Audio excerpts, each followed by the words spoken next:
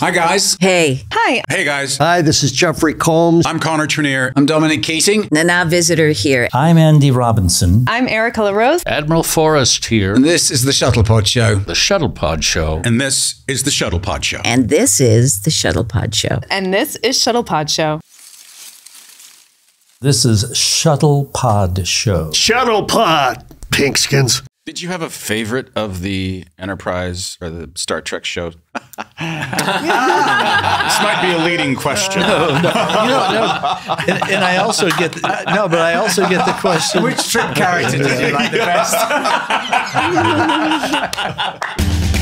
Gonna go and do my convention thing. Got my costume, I'm going now. Yeah, we're having a ball. It's Star Trek, y'all. Hey, down the order. Beam me up. Hi, everyone. Welcome to another episode of the Shuttlepod Show. Today we have very special guest, Michael Westmore. We'll be answering your fan questions, doing some Star Trek trivia, finding ourselves on Connor's remote island, and much more. As always, our Patreon members get a full extended version of this. I'm Erica Larose, but first we have a message from Andrew Robinson. Like, subscribe, and join us on Patreon. Thanks, Andrew. That was great. Thanks, Andrew. And now for our hosts, Connor Trinneer and Dominic Keating. Hey, Hi, hey. guys. Hi, darling. Welcome back. Nice to see you again Nice to see after you. our big weekend. That was awesome. We had a live show last weekend here at the Gary Marshall Theatre in town. Shuttlepod Show live in LA. Yeah, Yep. God bless. And thank you all you people, you know who you are, who Thank all you. flew in from around the country. Oh, yeah? Yep. They came from Alaska, the Idahos. Why the two Idahos? No, it's not Idaho, it's Dakotas.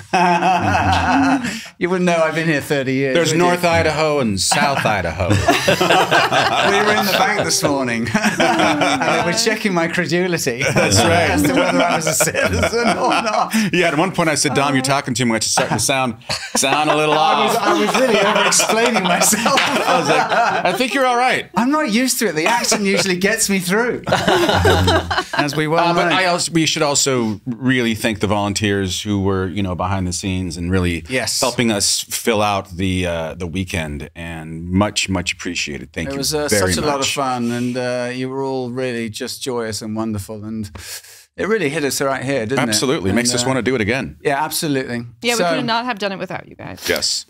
We actually have a volunteer here. Yeah. Oh, we do, don't we? Yeah. You stuck around. Hey, man. Come out. Hello. God bless you, man. Yes, he's come in early for the cruise. Do you mind, Matt, stepping up in front of the table so we can see the Let's have a quick look at you, Matt. Oh, boy. I want give us a twirl. That's right. Come on, Matthew. That's J. extra.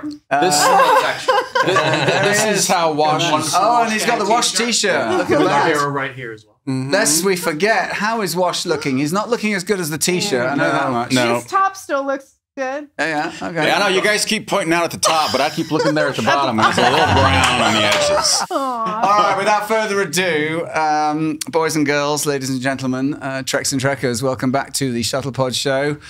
It is a huge delight and a great honor. It really is. This man's last name is utterly synonymous with the craft of hair and makeup, going back, frankly, to the dawn of time. I have a feeling we're going to hear that his great-grandfather to the power of 60 did Cleopatra's hair. And I don't mean in the movie. I mean by the pyramids. He's an Academy Award winner, Connor. Yeah. We are moving on up. I'm telling you, when they throw around the word legend, they do it too much. Bit of a legend. In this case, it's absolutely appropriate. We have a legend on our show nine-time today. Emmy Award winner. Anyway, and a really an old chum, and it's such a delight to introduce to you the incomparable, the incredibly talented Michael Westmore. Thank you, guys. Thank you. Thank you. You're looking great, mate. Did you do your own makeup this morning? Could have. As soon as you walked in, I went, yeah, that's pretty good. How have you been? I've been great. Yeah. Just writing and you're non-stop, aren't you? I Yes. mean, we'll get to all that, but you've got a memoir that just came out a few years back. Was it The Makeup Man? Now on Enterprise is when I started it. You started in 2003. I started writing that. I asked my secretary for a pad of paper, and I started making notes. And I wrote for 14 years. Wow. And we published it in by hand on a sort of legal pad, as it were. Yes. No kidding. And in printing, because my English teacher in junior high school told me to quit writing in print. Your cursive was dreadful, was it? Terrible. So I had to translate all that in the computer. Wow. And write it out. And in 2017, it was published. And at this point, they've almost run out of copies of the book. And there's 3 places where you can get them. Amazon, Motion Picture Academy Bookstore, and the CIA Museum in Washington, D.C. The CIA Museum? What's that bit about? We can't talk about it. I can neither confirm nor deny. Except the books in their bookstore. That's amazing. Wow. I didn't know the Motion Picture Academy had a bookstore, to be honest. But yeah, I'm duly educated. Well, they won't let us in. The book's called Makeup Man, correct? Yes, it is. It's just pure and simple. Yes. Because that's what you are. But if we take the lineage all the way back to your, let me get this straight, your grandfather, George. Yes. George Westmore, who was born in Newport on the Isle of Wight, which is a tiny little place. Let me tell you, I've been there. I had a girlfriend there. One of the 10 girls in town. Yeah. Hi, Mary. How are you? So he was Winston Churchill's personal hairdresser, correct? During the Boer War, which was finished up around 1900. Amazing. Yes, he was there at that time. And so then, how did he decide to come to Hollywood? Because that's how it all started for your family, wasn't it? Well, prior to having to go into the service, he was a wig maker, made wigs for the Crown and barristers in the court. Right. And during that time, that would have been a profession back then too. It was. And to this day, they still have to wear the wig when they go into court. The barrister. That's your attorney that represents you in court. There's a divisional line in England. You have a solicitor that prepares the case, and then the silly hat guy. And the silly hat guy. The silly hat guys. I always fancy myself as a silly hat guy. Yeah. Visions of Petrocelli and Rumpold at the Bailey. But. And then 1906, he decided to pack up and come to America to find out. Well, he went to Canada first, and then New York, and on down around Florida, into California. As a young man? Or yes. Young. Yes, except the total number of kids my grandmother had was 18. Whoa. Most of them passed away in childbirth. Wow. But he came over, and the year later, my grandmother, Ada, she brought 4 of the boys and a daughter with her from England. But she had more babies along the way. What the hell they were doing, I don't know. But all the way, and Uncle Bud was born in New Orleans, and Uncle Frank was born in Hollywood, which were the last 2. Yeah. Pursener and the twins, my dad, who was the oldest, Monty, and Wally, all came over on the boat in 1907. George came married with children. Yes. Wow. He arrived in Hollywood around 1900 something. Yeah, it was soon after that. Yeah. I mean, after he's made his tour down and around, which took a couple of years. And how was he sustaining him and the family at that point? He was a wig maker. He was a wig maker. Yes, and made wigs. Had a shop. Actually, we have a photo of it of him standing in front of his shop in New York. And I think it's one of those things where you keep going because all of a sudden you're talking about films coming, and he must have been interested in doing it. Right.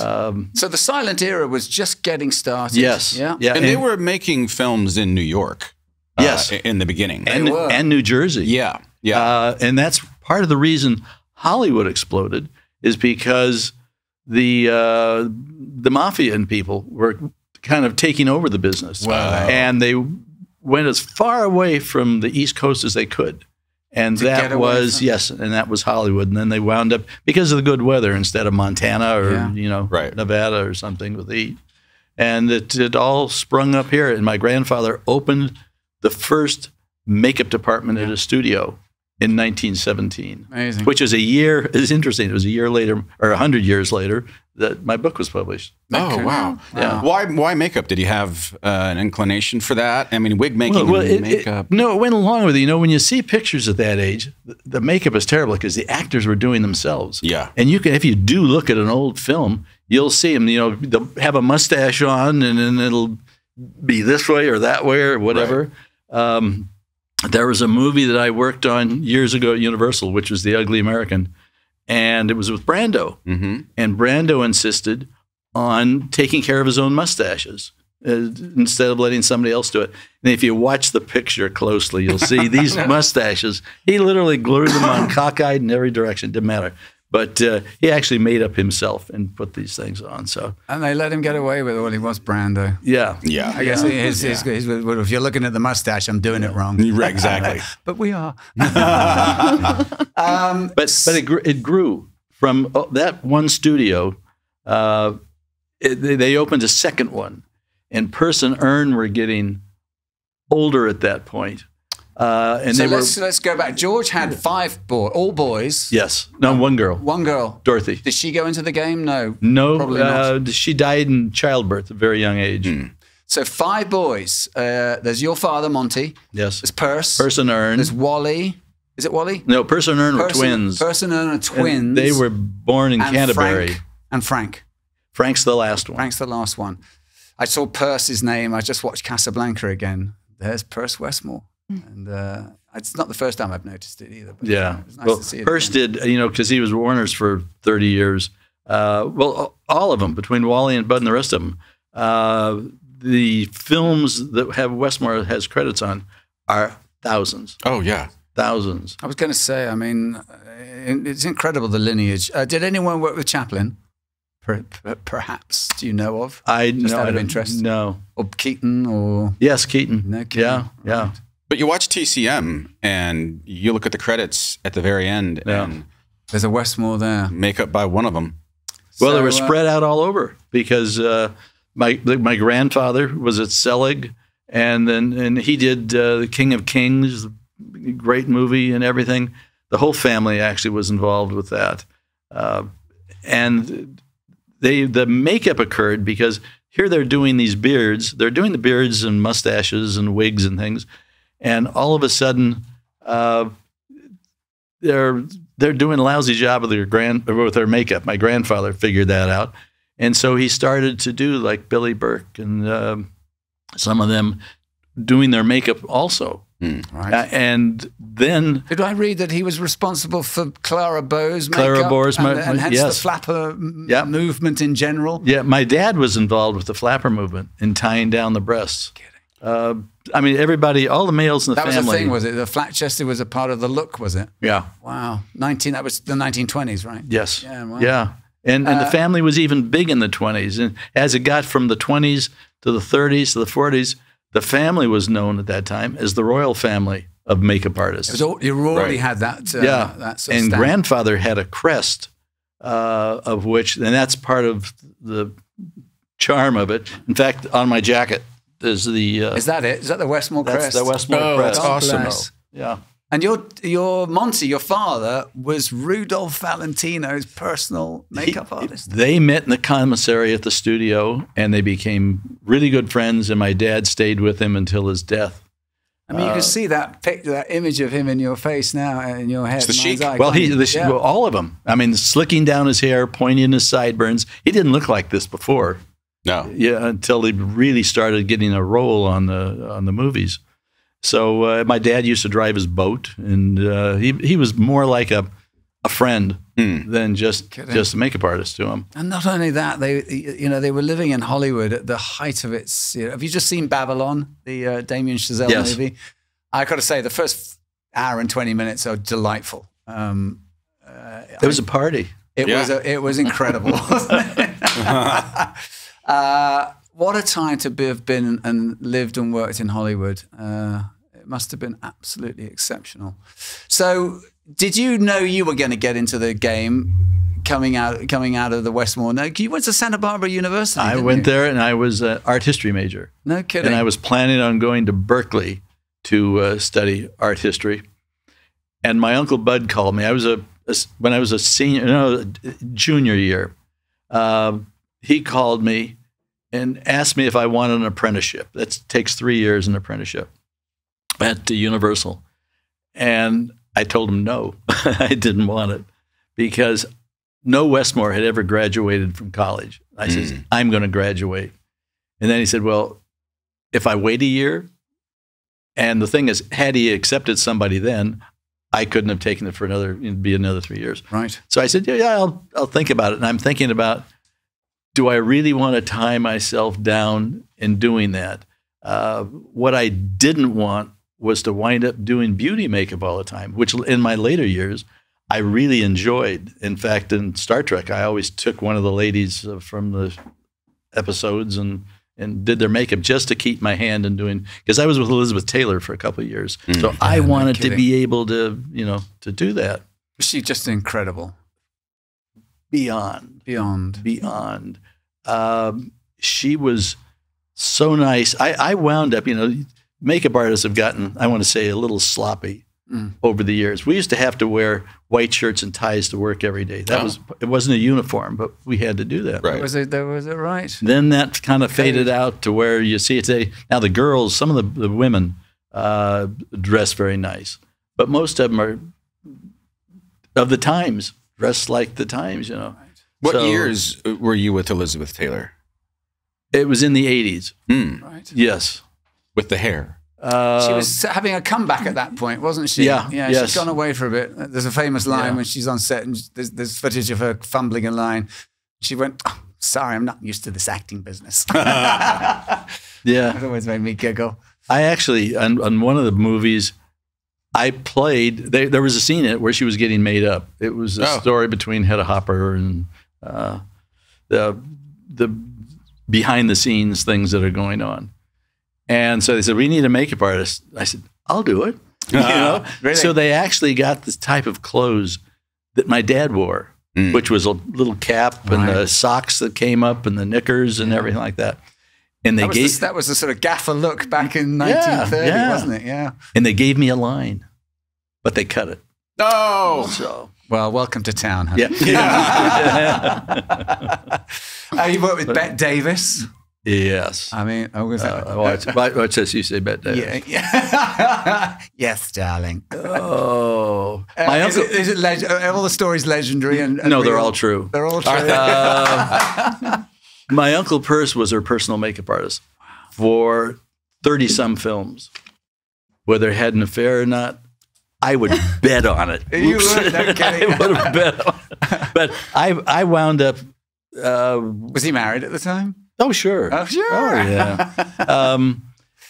I wound up with her. I got a call that Bette Davis had requested me. And she lived in Hollywood. And I went to her house. And she was just... What amazed me was all these scratch marks all over the furniture. Because she used to use wood matches to light her cigarettes. And here's an absolutely gorgeous antique. And it was... Oh my God! Oh yeah, these were burn marks. Like a plumber. Oh yeah. So let's circle back. You go off to Santa Barbara. Oh yeah, you went to now I get off track all the time. So bring me back. Okay. So, did you finish college? Did you do that? I finished college and I graduated. You got an art history major and started an apprenticeship at Universal. And my first movie that I worked on as an apprentice was a Flower Drum Song. And it was beautiful because it was a big picture, and Universal was not known for doing big pictures. I know that title. I don't know that I know it. It's Flower Drum Song. It's a musical. Oh, it's a musical. Who were the stars of that one? Do you remember? Mainly Asian. Okay. Jimmy Shigeta was the male star of it. Okay. They were all of the performers were Asian, but some were Chinese, some were Japanese, some were Islander people. And was John Chambers Argo, was he your mentor on that film? Or? No, John hadn't come in yet. He hadn't come into the story yet. List of Adrian Messenger was the last picture we did before John left, and to go to Fox to do Planet of the Apes.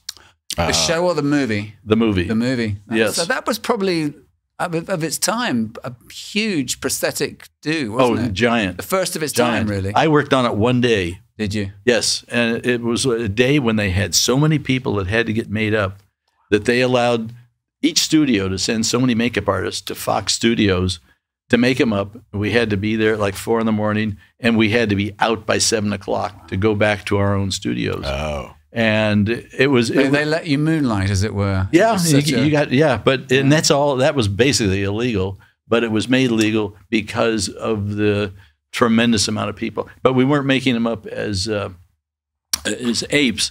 It was the movie Below or Beyond the Planet of the Apes, and these were people that lived underground. So we had all these big. It was a pullover mask, like the appliances that you've worn. And once you had them all glued in, you basically had to glue their eyes down here. And there was a seam down the back of it. And everybody had, like from Home Depot, a silicone gun. And no spirit gum or anything. Man. No. We would take and make a bead of silicone and put it together and dry it. And next. Off you go. We'll get it off any which way we can. Yeah. Well, silicone comes apart easy. Does it? So, yeah. Yeah, with a good rip. So did you suck it up, honey? Did you encounter any, like on your first day at work, Sir Michael Westmore? Are you at Westmore? Not at work, I didn't. No. I worked on the labor gangs at the on the back lot for 2 years when I was going to college. At Universal? At Universal. Yeah, right. Had you stolen a car or something? But I walked into the shack where this guy was, and he looked up at me and he goes, "You're a Westmore, aren't you?" And he said, "We all have the same nose." He said, I recognize you. No, I pulled nails out of boards and swept stages and did all those fun things. So this would have been about what? Is this the 50s? Yeah, late 50s. Late 50s, yes. Right. Yeah, that would have been like 58 and 59. So you're cutting your teeth, right? You started at the bottom of it's not like the Westmore name got you, halfway up. You really started out. No. In fact, and what I went, the union that I belonged to, having to sweep stages and everything, also was the ones that made the coffee and got the donuts on the set. And that's what I wanted to do. That was my goal. That was your goal. Yeah. And then I found out later on from somebody else that Bud had said he can't work on the set. Keep him on the back lot. So your Uncle Bud kind of blackballed you a bit. Yeah. What was that about? Keep me working on the back lot. Is it like you got to pay your dues? I don't want him lounging around on the set. So how old are you at this point? In your 20s? Yeah. No, that was 18. I served 6 months in the Army on a new program that the Army had opened up. And after the 6 months, when I was going to college. All right. During the summers. You're a young man, very young, fledgling. So what was your first job that you would go, okay, I'm arriving? What do you think that would have been? Arriving?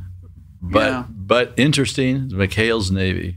Okay. Didn't have a lot to do on it, but I became very good friends with the whole gang, and over the years running into them along the way. I was basically Borgnine's makeup artist. Yeah, he had a big bald spot in the back of his head that had to be sprayed black every day, comb the hair back over and everything. I worked with Shelley Winters. One of my first makeups. Yes, one of the first makeups I did. They said, "You're going to do Shelley Winters tomorrow." And I'm going, "Oh, shit, I did. You don't feel that you're that qualified to do this." So he said, "We want you to meet her." So she's having her hair done, and I go in, and I meet her, and she asked me, she says, "Do you know how to do lifts?" And out of my mouth, I'm trying to say no, but the man that took me in to introduce me to, he said, "Does he know? He invented them. What are you talking about?" So I went home that night, and a lift that time, it's a piece of pink muslin with strings attached to it to go to the back, and you glue it on the sides of the face here, and you pull it up, tie it off on the top of the head here, and you just really pull your face up. I've got one on now. I don't know if you can tell. You see the ridges. She needed 6 of them.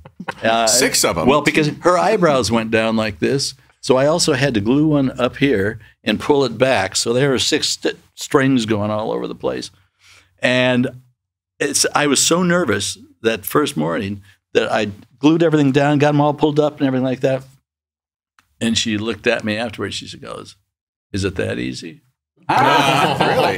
Yeah, the guy makeup artist before used to take like an hour, made a whole show out of it. So did he go to overtime? And yeah. What was she like?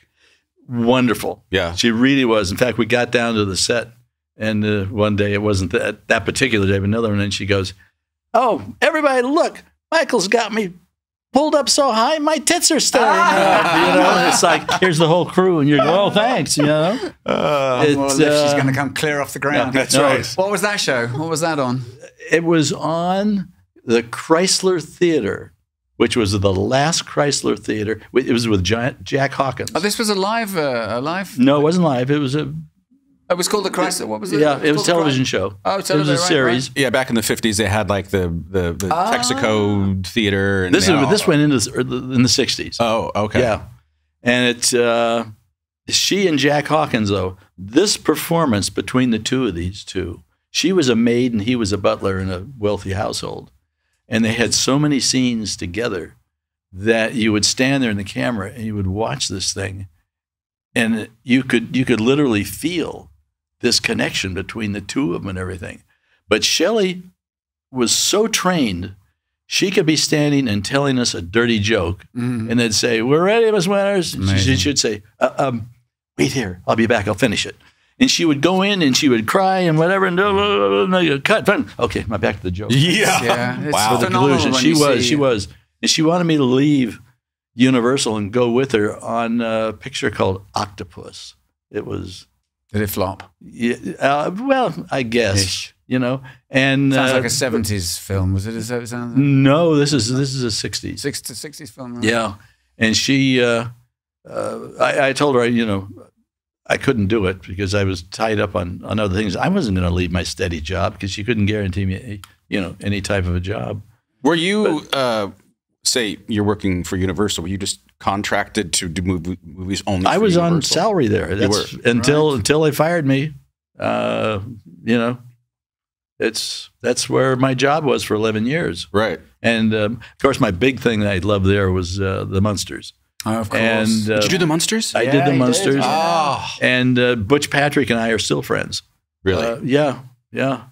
And the I would do Butch in the morning, and then Herman was made up by Carl Silvera, and my Uncle Perce actually did Grandpa. The makeup on Grandpa was absolutely gorgeous, and it was a fun show all the time. A lot of fun to be on. It was, and they did it in color. So the makeup was so integral to the feel and look of the show and the success of it. It was. How do you come up with things like that? Well, every day after we finished getting everybody made up. Now I also did Marilyn, the daughter of the family, the normal one. Yeah.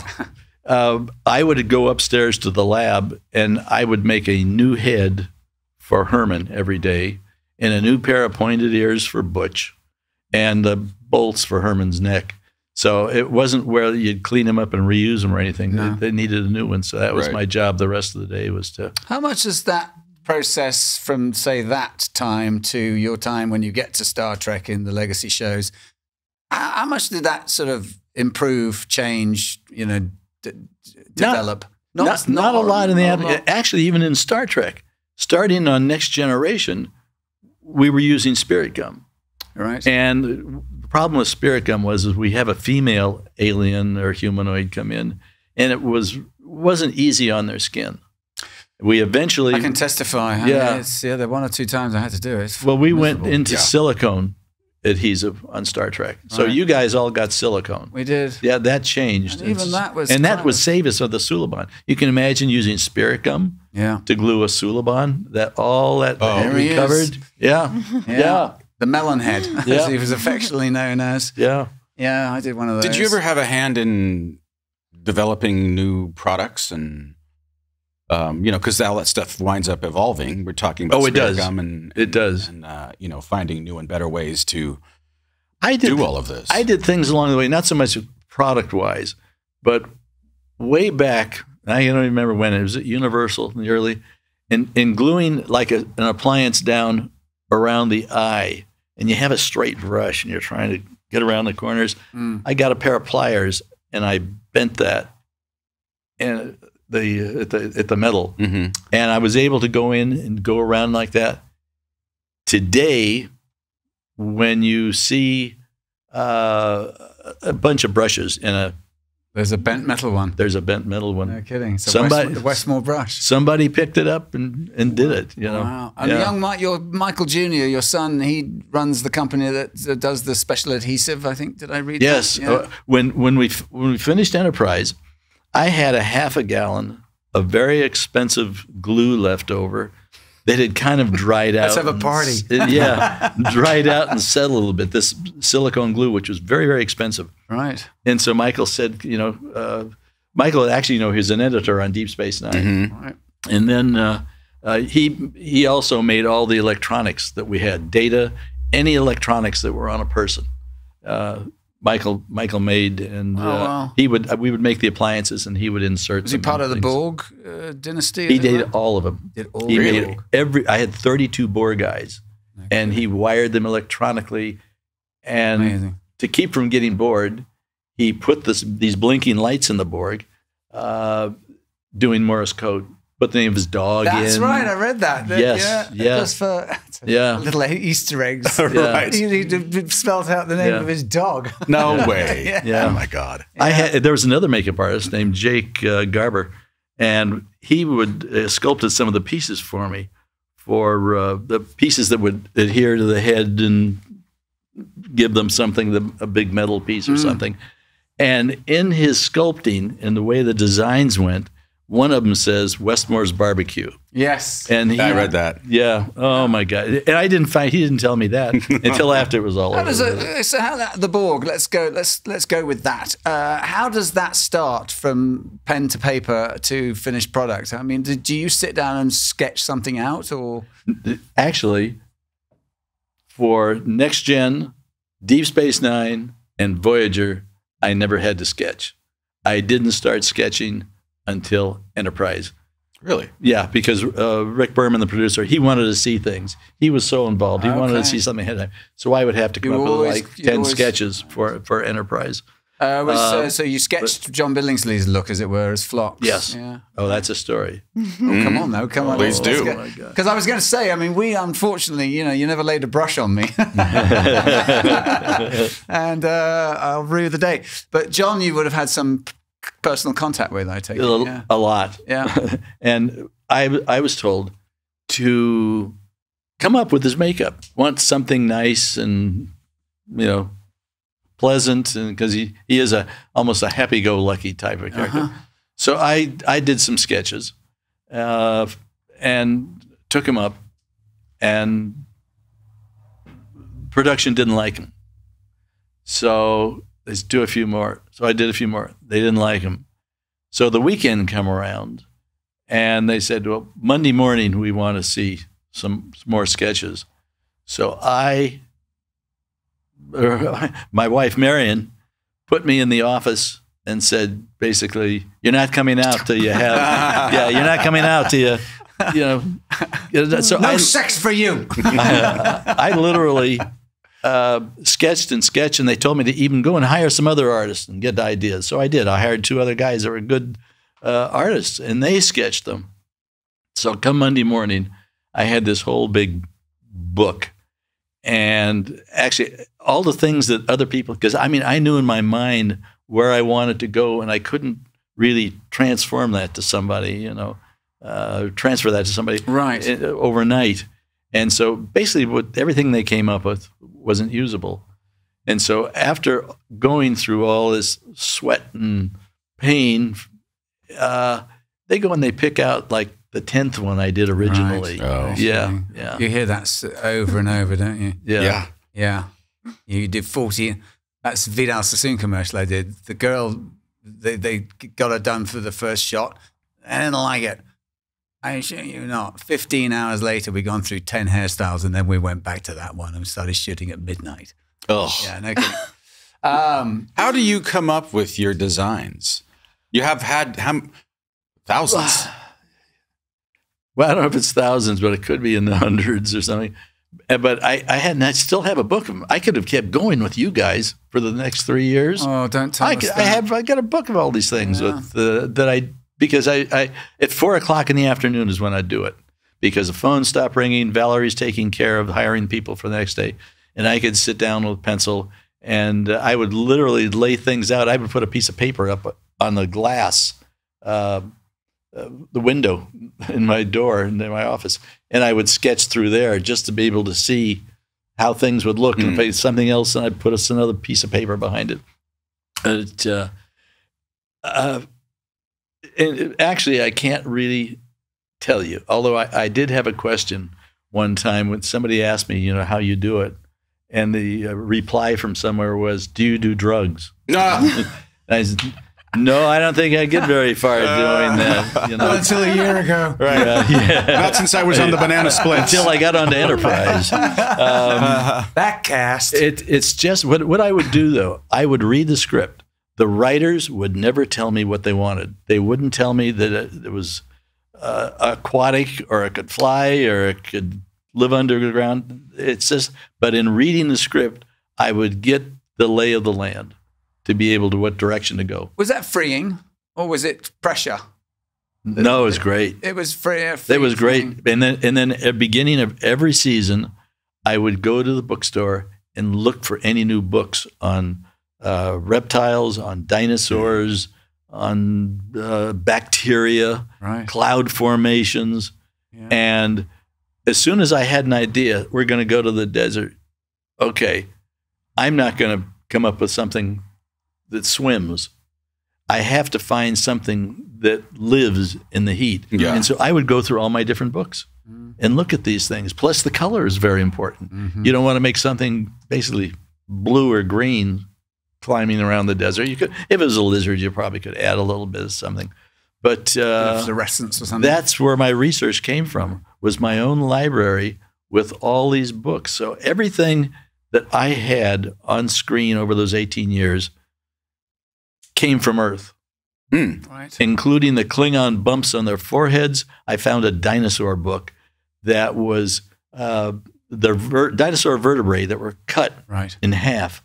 Right. And you had that profile of what it looked like. Did you develop, because the Klingons, was Next Generation, as we know the Klingons today, that you developed that look? Because they weren't that in the original show at all, were they? The first original one, they were just painted dark faces with a little Fu Manchu beard on them. Yeah.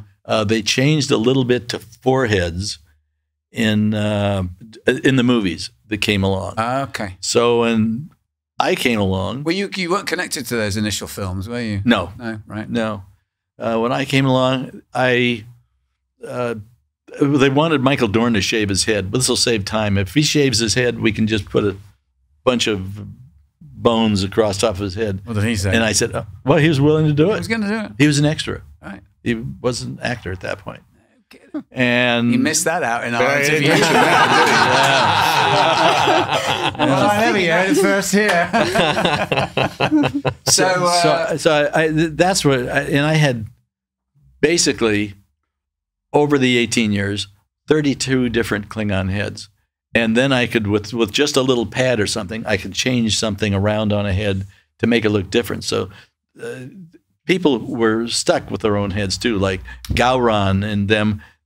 We had the Gowron mold, and nobody else ever wore it. So certain ones were never worn. That's a nice sight. I hadn't even considered it. Why would they all have the same, what's the word I'm looking at? Unless they were related. Yes, right. Yeah. They were the sisters and their brother at one time. I like that the Duras. But the Duras twins. The Klingon forehead, the whole headpiece, it evolved. And would there come a point where they're like, we need to mix it up a little bit, and change the ridges here or there? Well, yes. But I had 32 that were all original with nothing changed on them. But then I made all these little extra pieces that we could glue onto one of those heads and change it so it didn't look like that. Gotcha. But didn't have to go back and sculpt the entire head. But ostensibly the look got finalized, as it were, apart from idiosyncrasies in each individual character and family trait and so on. Right. And then we finally had Michael Dorn's head done, took it down to Gene, and it looked like a person wearing a forehead. And so I asked him if I could make a nose. So he said, sure. That's so how the nose started. hence the nose started on Michael Dorn and from every Klingon after that. How was it working with Gene Roddenberry? Really nice man. Yeah. Really, and Rod, his son. I love Rod. Yeah, Rod's great. I was Majel's makeup artist. Whenever she worked, I did Majel too. Wonderful. They're good people. Yes. Yeah. And then the teeth, because all of a sudden Michael Dorn goes like that, and here's this dark face in the Klingon, and bright white teeth, perfect. Yeah, good. So that's the start of the making teeth for Klingons for there. Yeah. And should never have smiled. Huh? That's right.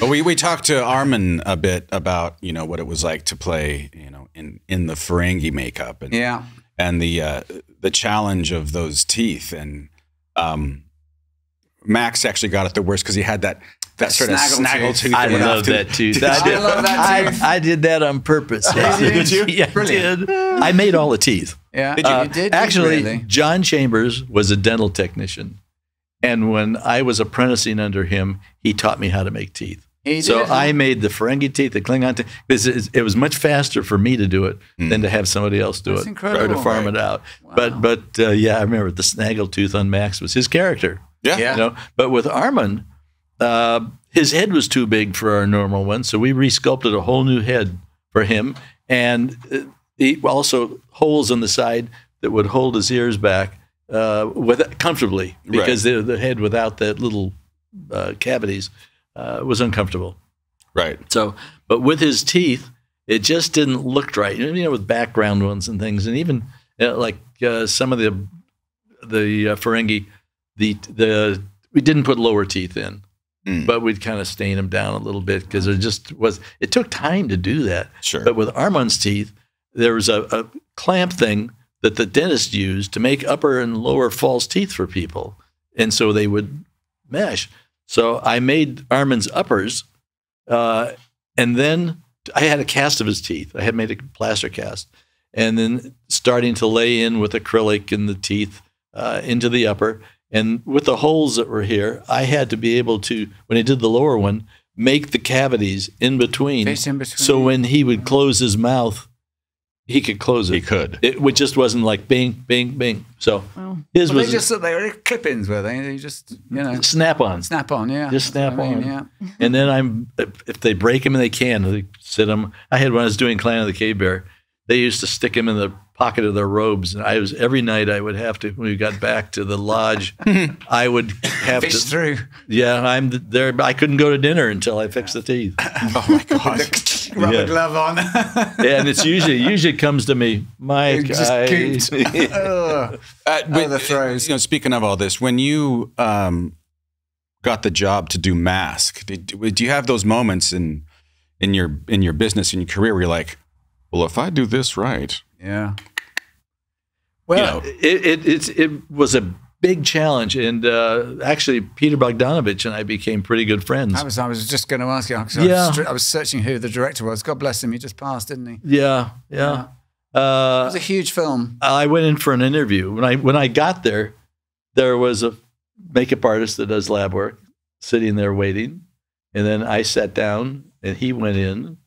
And then he left, and I went in. And when I came out, there was another makeup artist sitting there. So this was cattle call for makeup time. Yeah. How well known were you in the game then when you went? I was. You were known. Yeah. And were you known for prosthetics in particular at this point? Yeah. And on account of what had you done prior to Mars? You've done some next gen stuff and. Little movie called Raging Bull. Yeah, Raging Bull and Rocky. Okay. So, but that wasn't actually mask work, was it? It wasn't. Not like that. Not like that. It's. So anyway. But I mean, I was just being interviewed as one of the cattle. Right. But I actually. You know what sold him? I had the job when I left. Yeah. What did you say? So the other guy here, I want to tell him you can go home now. I tell everyone that when I leave an audition. All right, lads, you can all rest easy. He gave me all the pictures, all the research of the real boy. And then we chatted and we talked about it, and I had the job. It was just I says now. Did he say so at the meeting? Yeah, at the meeting. Okay. Yeah, and I had a book. Makeup artists at that time put together a book, and I had pictures, a lot of pictures of the things that I've done, a lot of on television. I've got, aside from my 9 Emmys, I got 42 nominations. Yeah. So I've had a lot of work, you know, in doing that, even for TV. Right. So we went to work on it, and what did we really need? We need an actor whose eyes are far apart as you can get them, because the kid's eyes were 3.5 inches apart in his skull. Mm. So Eric Stoltz has that? No, Eric Stoltz are only a good-looking man. inch and 3/4. Inch and 3/4. So I had to make basically cut off part of his vision here to give me at least a 2-inch thing. Could he see out of one bit at the end? He could see. Yeah, he could see pretty good. Right. And that wasn't a problem. So we wound up doing tests, and I did a number of tests, and Universal allowed me to hire my son to do the tests on. And so we did. I would find things that I'd need to change and whatever as it was going, because it was a whole big full head and a lower jaw and an upper lip. And there's one photograph where he's smiling, and the real boy. Yeah. And I made a pair of fake teeth that would match up to, you know, his teeth. And Eric would, he would, once it started working, he would wear home the head that he was wearing. He would put it on and drive out, and he only wanted to be known as Rocky. That's some he stayed in character. And in the morning, he went to bed in that? No, when he got home, he could take it off. Right. You know, it was he was taken out of it. Right. But in the morning, when he came in, he wore that in through the guard gate, so nobody ever really saw his real face. Wow. He wanted to keep it that way. That's some method. What was Cher like? Lovely. Did she have her own makeup artist? No, but when I was working with David Bowie, he was on the Cher show, and so I was there with him. Tell me, I didn't read about David Bowie. Tell me the Bowie stuff. He was, in fact, it was interesting when because we would go to the house and do makeup. Here in LA? Yes, yes. And it was like he had purple eyeshadow and mascara and a very thin, pale base, you know. He was trying to be androgynous, it seems. Yeah. And his wife at that time, too. Was Angie? Angie. Yeah. And we did an album cover. I made them both up exactly alike, and they're facing each other in profile. I think I know that album cover, don't I? Yeah. But he was at his house. It was like he had this gigantic room, and in one corner would be musical instruments, another corner would be paintwork, another place would be where he read. Yeah. And he would spend time going around that ways, and he would stay up for days. Yeah. And then sleep for 2 days. Right. It was like, I mean, he was just an amazing driven man. Yeah. And that's when he had the song Fame come out. And let me tell you, sitting on a set, listen to Fame, Fame, Fame, Fame, Fame, Fame, Fame, over and over again. It's like, oh my God. I hate this song. Yeah. Yeah. But David has, for Christmas one time, he painted a series of these little pictures called Arcana. He personally, I wasn't home, Marion was. Drop one. Personally came around, and I have set number 15. Wow. It's he made 50 sets that he gave out to friends, but he personally delivered them to everybody. That's one of the coolest stories I've ever heard, frankly. Yeah, no, it was, and they had to do with the life and death and peace, and it was these little things that were that big. He had them blown up into posters that were about 2.5 by 3 inches. Not inches, feet. Who's getting those in the will? They're hanging in my grandson's. But I throw it in there. I like David Bowie too. I'm British. One for each. That's right. He said he had them blown up. He had them blown up into poster size like that. And they were all rolled up on rice paper. So how did you, what was the meeting? Not to wax too lyrical about Mr. Bowie, but how did you get to be in his sphere of influence? And what was that?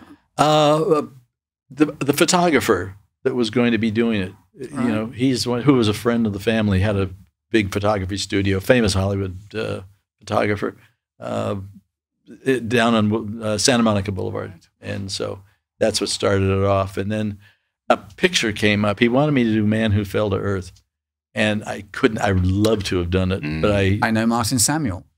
Oh, really? Quite well. He's an old chum here in LA. Well, he did David's hair. He was a hair guy. Still is a hair guy. I wanted to do it, but I think something came up with Sly, and he kept me really busy on his shows. We should mention, you did all the Rocky movies, 1 through 4. Yes. When you signed up, 1 through 3 and 5. And 5, sorry. You missed 4. What was the 4 miss? I was on another show. Oh, no kidding. Yeah. When you joined Sly for that first one, I mean, that was an experimental piece, as it were. What drew you to that? The budget. Well, I actually had, my brother and I, we had a salon down in Hollywood where we were taking care of plastic surgery patients, showing them how to do makeup and things. That's a lovely. I read that. What a great thing to use your skill. Well, it was fun doing, but it's like all of a sudden I said I want to kind of get back to movies. And my brother would do a movie, and then I would do a movie. But one of us would stay in the shop, and the other would go do a movie. Right. So this little movie came up, this little fight movie, and I knew the production manager on it, and it was called Rocky. And so they said, "But we want you to meet Stallone." So I went over to MGM. He was a complete unknown at yes, that point. He had done a few things, right, but ostensibly. Yeah. And first thing he says to me when I walk in the door was, "How do you know Frank Westmore?" And funny you ask. I said, Michael "Well, that's what I said." I said, "You tell me the story, and I'll tell you if I know him." So I bet he loved that. Well, Sly told me that he was doing a picture. He was with Robert Mitchum, and Sly was kind of a minor part in it. And they were shooting late at night, and Frank sent out for hamburgers for the little inner group. And Sly happened to ask him if he could have one, and Frank basically said, "No, get lost, kid." Oh, yeah. So you never know who you're going to run into. So then I looked at Sly and I said, "I don't know him." And we laughed. Oh, that's funny. Hilarious. But then you brought him a burger. On when we were filming, it got down to the point the unions were so. And Frank was a very talented man. He was with DeMille for years, and his big picture was the 10 Commandments. Sly came, not Sly. Frank comes walking into the little makeup room that we were working in. And when he saw Stallone, he walked right up to him and apologized. Oh, did he? I was shocked. I'm going, and instead of, beating around the bush or something like that, Sly said, "Fine, it's okay." I also asked permission if I could bring him in because he's the best help I can get. And Sly said, "Fine," But that's big and because that was it. Yeah, I mean, right away, I'm in the chair making Sly up, and he comes in and says, "I want to apologize to you." Apparently, when Joe Pesci made it, there was just a slew of casting directors he would never have work anywhere near a movie he was associated with because they wouldn't cast him in films that he'd gone up for year after. Which show? Oh, Joe Pesci. I don't know. By the time he got to do Goodfellas and Beyond, okay. But once he became Joe Pesci, I think it was Goodfellas. Yeah. Joe called me and said, "Mike," we were doing Star Trek, right? And he said, "Marty won't hire me for the show. He says I'm too old." So I said, "Come on over." So because you lifted him, he had temples. His temples went way back in his head. We got hair pieces. We did that. I might have put a lift on him to pull back a little bit. You did a screen test with your tutelage, as it were. We walked down the alley there between the stages, and somebody filmed it for us. And he sent that to Marty, and Marty hired him. Wow. Yeah. The Godfather Alley? He has thanked me when he's been guesting on other shows. Really? Yeah. Did you shot a screen test for Joe Pesci for Goodfellas in the Godfather Alley? Is that what I'm hearing? Is that the Godfather Alley? That alley, on the way to the car park from the Star Trek trailers. Yeah, when you make a right down that alleyway, that's the Godfather alley. That's where they shot Duvall when he flies out to the West Coast to persuade that director to put Johnny Fontaine in the picture. Yeah. Did you know that am I the first one telling you that? Yeah. Oh, you find stuff out. You find stuff out all the time. Well, I know. Did you know that you were onto something, or the movie was onto something with Rocky? Did you know in the making of it that you? No, because it was a little movie. It was like $1 million budget on this thing, and the everything was really tight. You know, the shooting and everything. In fact, we went back to Philadelphia to do a couple scenes of which we weren't supposed to. It was illegal. New York didn't want us there. Right. They didn't know we were there, and we were only supposed to go back for a day or two. Guerrilla shooting. And yes. And scenes where he's running and everything. Then all of a sudden we do the bird shop, the pet stop and things, and we start shooting these other things of out in the middle of the areas that you shouldn't go into. In fact, and just getting off the track for a moment there. When we finished shooting one night, in the area that we were in, and it was a housing area, and the girl that lived there was the daughter of the vice mayor of Philadelphia, and everybody rumored that it was he's like a godfather to Sly. We had problems filming where all of a sudden one night there were rocks in the generator, and come to find out New York didn't like us there and whatever. Anyways, that was taken care of by the people in Philadelphia. And we continued shooting. But back here in L.A., all of a sudden the L.A. Union calls me and they say, "Were you in Philadelphia filming?" "Yeah, you didn't have permission." And you're going, uh-oh. Is that the 705? 706. 706, sorry, yeah. And so I had to admit it. I said, yeah, I was there. They paid a $50,000 fine for me. That's a lot of money. Well, wow. It's the Westmore name. Yeah, wow. Yeah. But, cheap at the price. Yeah.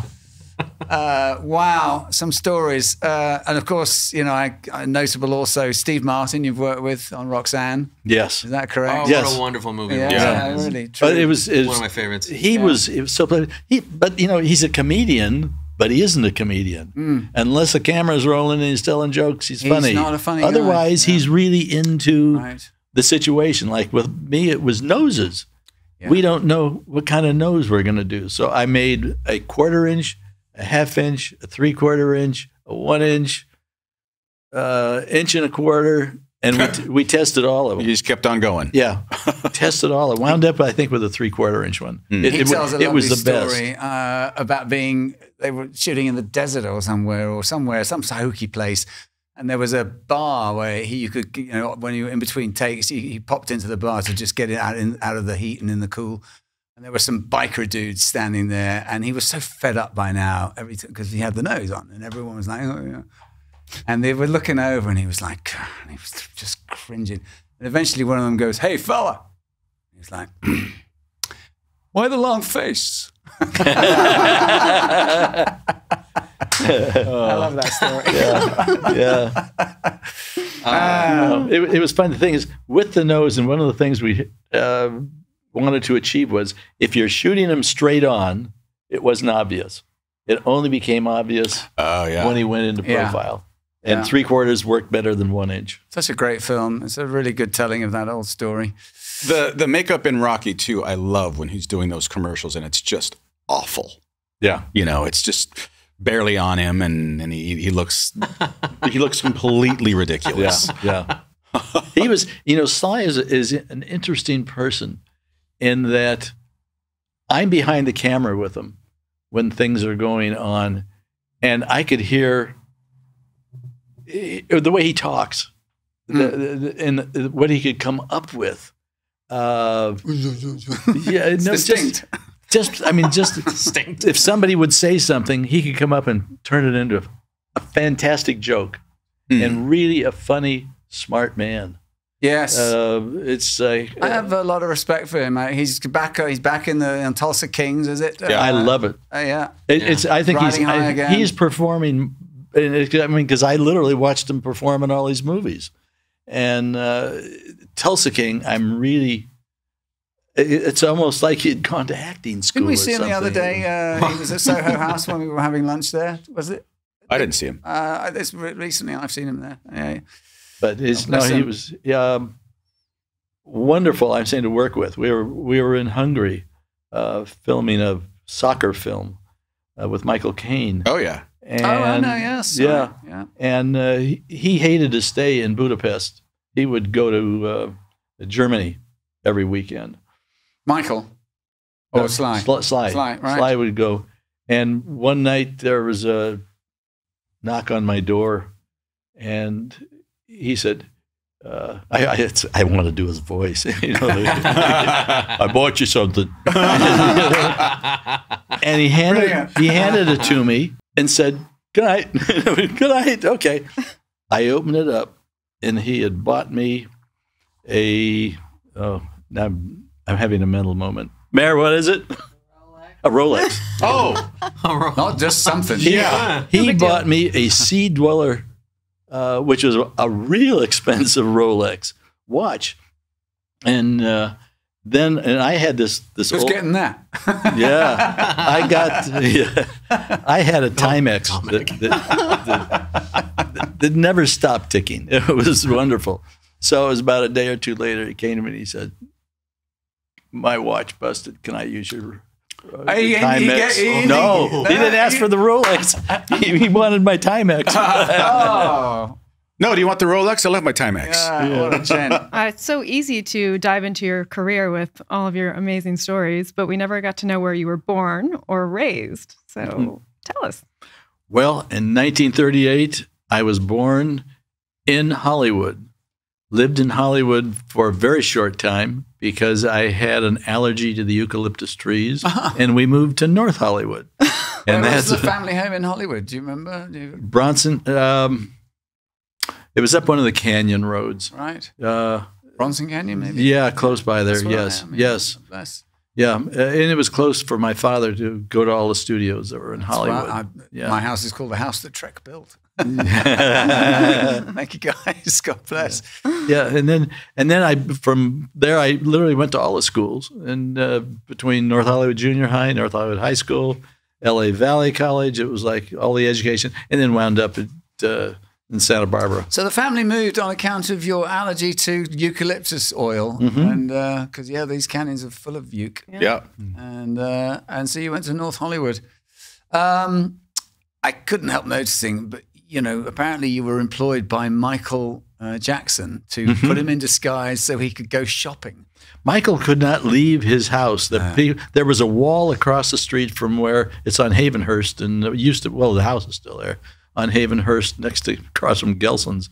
And there used to be a guard gate out front. In fact, I think the building is still there.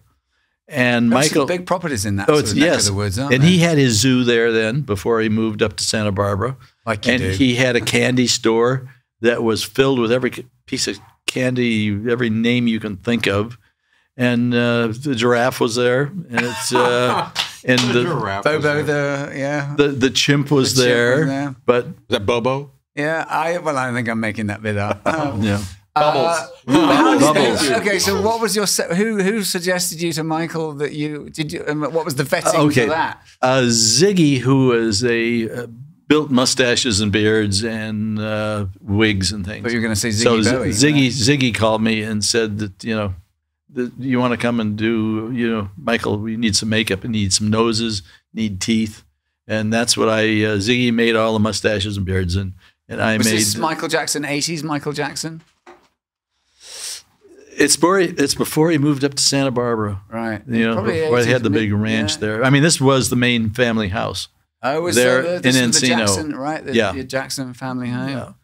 And but he couldn't drive out of his driveway because the wall across the street was lined with fans and people. Always. And so he had gotten himself, I think it was an old VW or something, and Ziggy made wigs and beards and stuff, and I made the different noses for him and teeth, and he literally could drive right out. He could drive out the front gate. Yeah, and not have a problem at all. Because the story doesn't end there. I mean, yeah. How did you? But nice. I mean, a nice person. Nice guy. Yeah, I was standing and talking to him, and I had my hand. I was in a doorway and had my hand up like this, and all of a sudden, I feel a weight on my arm, and Bubbles is playing swing on the arm, and it's like, and you want to say, do I drop the chair? Right. Hilarious. So I took it, and I had took my daughter Michelle with me one time, and she was at the age where the hair was spiked and the ends were colored and everything like that. Michael loved her hair, really? So she had to explain how she does it, how she did it. Yeah, sort of punky. Yeah. Backcombed and punked. But he was again a really nice man. Yeah, Yeah, don't doubt it. Yeah, huge talent. I mean, there can't be. How long did you work as his undercoverer? It probably was like a couple months, because I mean, once everything was built, right, he could apply. Yeah, and he had a makeup artist that would come to the house, and what a life. I mean, can you imagine? Glue a nose on it. It's mix and match. Amazing. We should, because we haven't really covered this bit. You didn't start out just getting the job on Next Gen and then becoming its, the empire. You were brought in as a hired help, weren't you? No, I was actually just brought in for an interview. It was like on a Thursday that David Livingston, who was there the whole time, wonderful production manager, and David said, I tell you, he says, we've been interviewing people for like a month now. And everybody we asked them, one of the questions we asked them, now with the aliens, who are you going to, or how are you going to build the aliens? And my name came up so many times that they were going to come and have me do it, if available, that David said, why don't we just call him? to do it. So that's what I did. On this Thursday, I went in a meeting with Rick Berman and Gene and David. And at that time, how you kind of like sold yourself is I had a big scrapbook about that big. And of course, I had won my Oscar by then and half of my Emmys. And they just went through the book and looked at it. And I said, I had a date that afternoon with Whoopi Goldberg.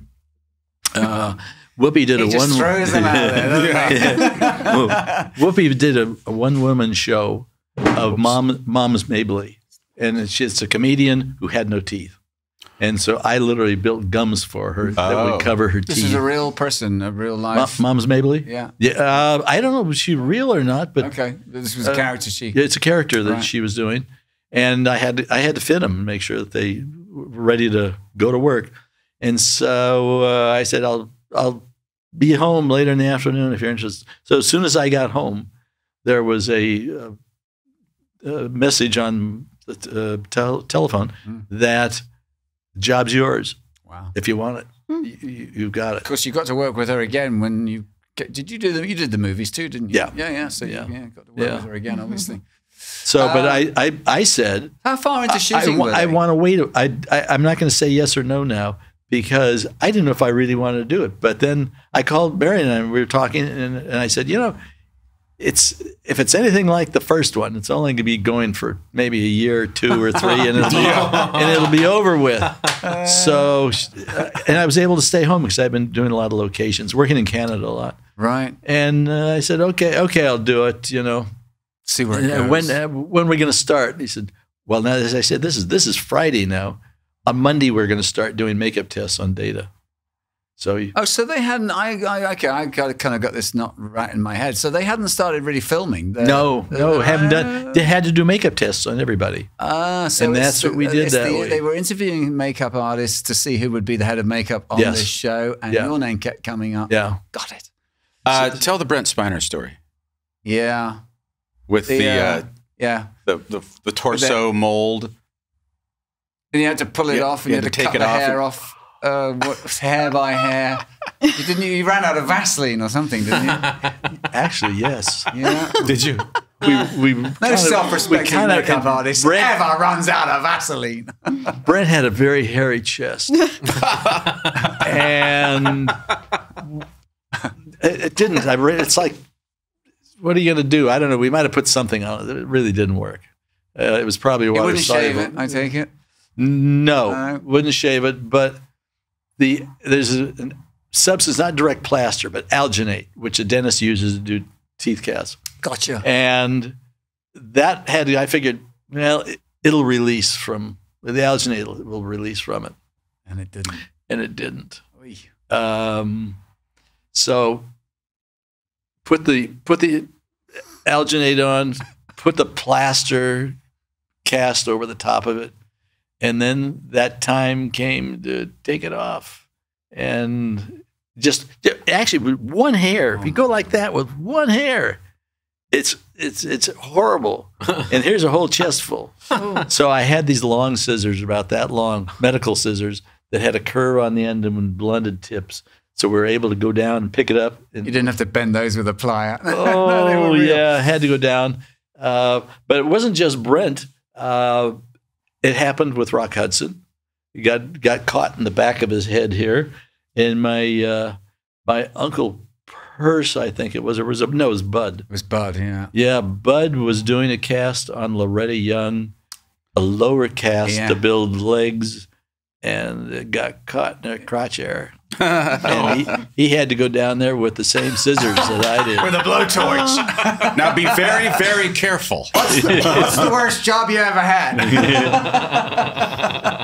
Well, I'll tell you. So, I mean, all those years on Star Trek, at what point did you know that this was going to be a lifelong career, as it were? It didn't. You didn't? No. It was like, well, we got started into it, and we got moving along, and you get into the third, fourth, then a rumor starts that maybe there'll be another show called Deep Space Nine, and then all of a sudden it becomes a reality. And then partway through Deep Space Nine, there's going to be another show called Voyager, and it becomes a reality. And then Enterprise comes up. It becomes a half reality. It becomes a half reality.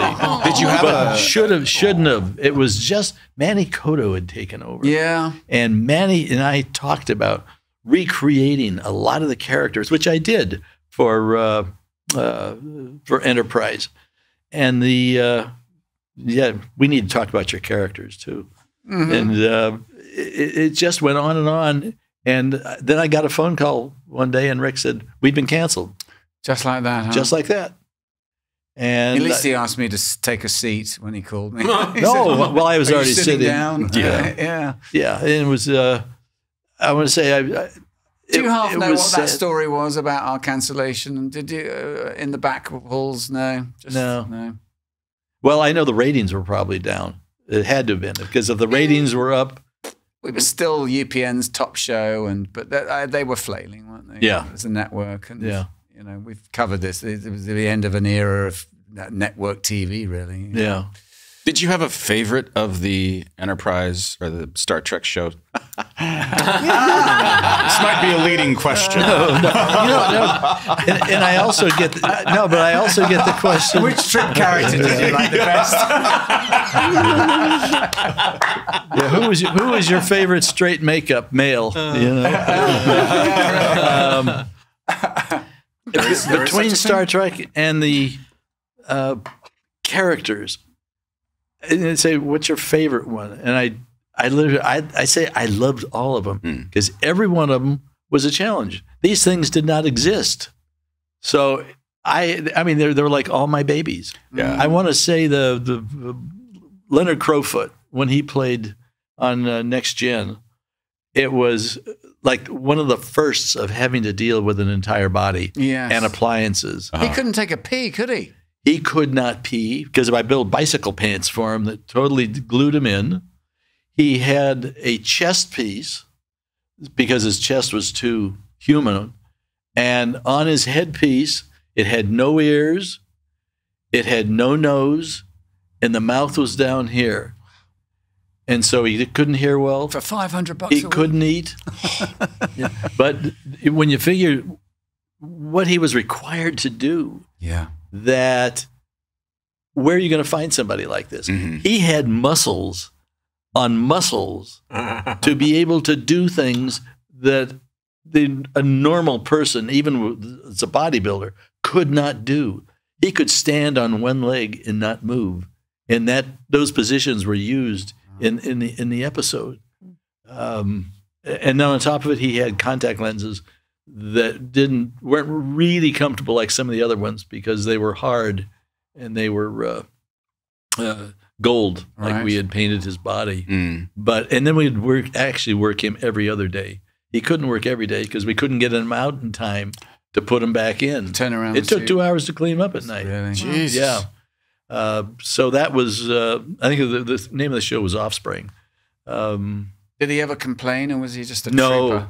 No, that's what I'm saying. Also, he never complained. God bless him. And we used to, in fact, we couldn't get the paint off of him. I didn't say. We couldn't get his makeup off That one must night. be lunch, Jesus. surely. No, we are not going into grace. We couldn't get the makeup off him one night, so I went home and with Mary and I says, "Oh my gosh, we can't get the makeup off." She says, "Have you tried a loofah sponge?" I says, "I don't have one." "I do." Well, she never got it back. She didn't want it back. Oh, that was we trash. had to take the loofah sponge and like alcohol and scrub his body down. Oh my God. Whenever we wanted to get him out of it. Oh my word! Imagine being at hour 9 and you're like, I cannot feel like I have to go pee. No, And you got 5 more hours. He would not eat or drink the entire shooting day. Jeez. I'm not sure the union did they know? I mean, did SAG know? doubt Did it. they give a Well, he wouldn't crap? fight it. It was good money, and Right. yeah. Well, I never, honestly. So, what else? Manny Koto, yeah. I mean, it was a shame, wasn't it? Because he was really, a new, not to take anything away from Rick and Brannon for running these shows for so many years, but it was a new blood, a new life for Enterprise, and we had a lot more years in us, didn't we? Yes. Yeah. Yeah, I had a lot more. I had sketches left over. No kidding. Yeah, and Bob Blackman was brilliant in his costume making. Yeah. It was, and he and I were very close to the point of Bob would say, "We're going to have a Cardassian, and it's going to be a woman. So just to let you know that ahead of time, so we could make a plate of scales that he could take and lower that, or that I would tell him with the Cardassians, I had to tell him, I'm going to put shoulders on these characters, so you can't have a tight collar on them." But he and I coordinated like that the entire time. Was Bob on it from the get-go, pretty much? No. There were 2 other people. Bill Tice was on it the first one, and Dorinda Wood, who designed the first Borg, was on the second season. And then she went back to doing features. I don't think, Okay. How long Bob was there from what? He was probably there for 16 years. Okay. And I was going to say, I mean, there was a core group of you that had been together on that show 16, 17 years. There's like 20 people. No kidding. Yeah. That must have been quite something. That were still there at the end. Yeah. From no beginning kidding, to end. from the crew. It was, I'm sure it was a very moving, No, but, end I of mean, a chapter. not only myself, and such a joy it was to do it. In fact, it was a whole career for me. I was at Universal, I was independent, and then I had Star Trek. Each one of those are separate jobs that I had over the years. And the people today that I work for me, and I would hire around 100 people a year coming and going. It seems so many conversations that start with, "Oh, I remember the good old days." The good old days was working on Star Trek. Oh. Yeah. I have to say that the makeup trailer, certainly from our experience, was just a really happy, joyous place. All the time. It really was. Yeah. Everyone there, everyone in the trailer was just delightful, and it was a safe place. Yeah, and in the hair trailer too. If you got to do your makeup upstairs, there was a fella named Steve that was up there, makeup artist, a wonderful man. And he was one of Bob Fosse's dancers. Broke his leg, couldn't dance anymore, became a makeup artist. And Steve loves show tunes. So come 4 o'clock in the morning, hello, Dolly. Yeah. And then makeup artists would come to me and say, does Steve have to turn that on at 4 o'clock? in the morning?" And I said, yeah. Yeah, She really does. I love it. It's a must. Yeah. What's your preference, film or television? I don't care. You don't care. In fact, Is there a difference? Paramount, there shouldn't be. There shouldn't be. And that's why Paramount came to me one time and said, "We're going to do a movie. So get rid of your TV people and bring in the feature makeup artists." And I said, "You got to be kidding. I've got guys here that have won Oscars, that have won Emmys. They're fantastic because Who would that everybody rotates. My help would rotate. Sure. And so I said, I'd hire these same people if we're doing a movie." Right. They said, "Okay."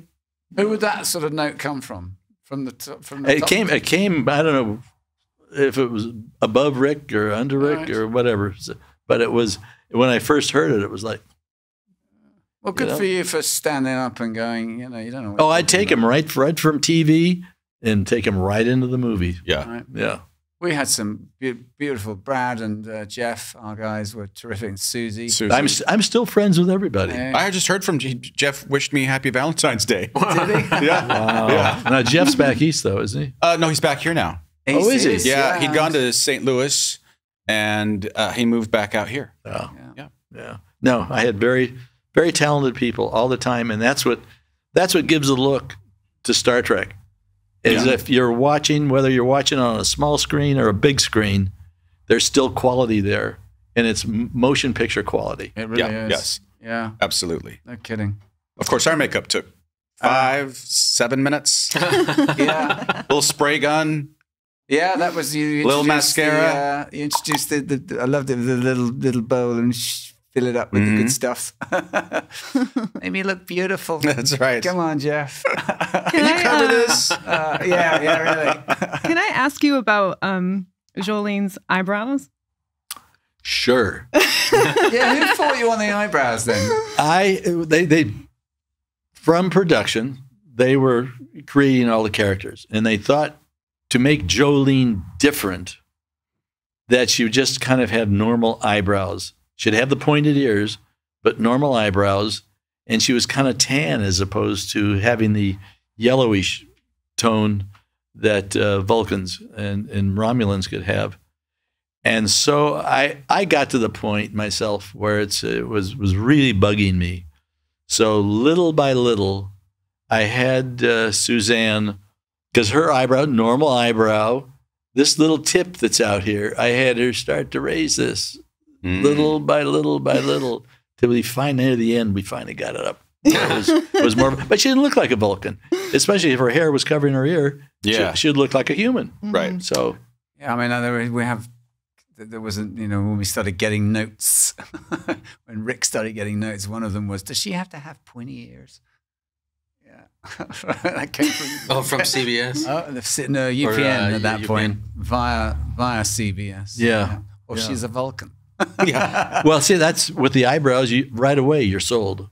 Yeah. Right. But without them, you look like a human. Did Right. Jolene ever sort of have any say-so? Did she ever comment on her? She didn't just care. Never even noticed. No. She didn't care. No. God bless her. Yeah. We're trying to get Jo on the show. So Is she still here? she's in town. Yeah. Good. She is. They live in Brentwood, I think. She married a chap that's huge in the music live industry. He's Live Nation. Uh-huh. Hi, Michael. Jolene, if you're watching, I'm sure you are. Come on over. Come on over. Joe. You've got stories. In the neighborhood. Yeah. In the neighborhood. Did I hear you have your own makeup line? Or My daughter does. oh, great. Oh, Mackenzie, how is she? My daughter, Mackenzie, has a line called Westmore. And That's convenient. yeah. Mayor, what's the whole title? Westmore Beauty. Yeah. Yeah, my daughter has a line called Westmore Beauty. And she's on QVC. And she sells millions of dollars worth of it. Yeah. Fantastic. Yeah. She's been doing it for a number of years now. And she has these, in fact, her makeup was so good that I was wearing her makeup when I was doing Face Off. It's all the products she literally is involved in to make sure they work. And they're quality that not only for street makeup, but for the studio. They could wear it too. That's a plug for her. It's remarkable what the Westmore family has done through generations is to keep it in the family. Yeah. You know, your son. Yeah. Mackenzie. Michael with his glue. And what really took off is he designed this new hair dye that's a cake that you can put on your hair. And some girl bought some and she went on TikTok. And all of a sudden, all of a sudden, he goes, "Oh my God, we've got 50 orders there today." You know, they're normally doing 2 or 3. It was like, and it hasn't stopped. This girl comes on and does that, you know, all the time. Wow. Yeah. Mackenzie was an actress too, wasn't she? Mackenzie was in Picard. Yes. For just now? Yeah, but in season 1 or 2? Yeah, I don't remember which season it was. But the one show she didn't act on was our show, was it? No. She wasn't on Enterprise. No. She was doing a soap opera at that time. Passions. I used to watch that as a kid. Did you? Yeah. Oh, as a kid. I just binged it, yes. Yeah, that was interesting. Yeah. We were home having dinner one night, and the phone rang, and we said, "Well, who's going to get the phone? You know, we're eating dinner." All of a sudden, she picks the phone up, and she goes, "Oh my God, I got the part. I've got to leave for Paris. We need to get my passport ready." So that's how it all started for Americans. Wow. Yeah. And another notable thing is that you all have first names that start with M. Yes. Michael, and Monty, a lot of them, Maddox, in the middle, it's a G. No kidding. And that's a family thing, is it? Yeah. Yeah. I think Marion, your wife, said it was something to do with something that would look good on a monogram or something. Or what did you say, Marion?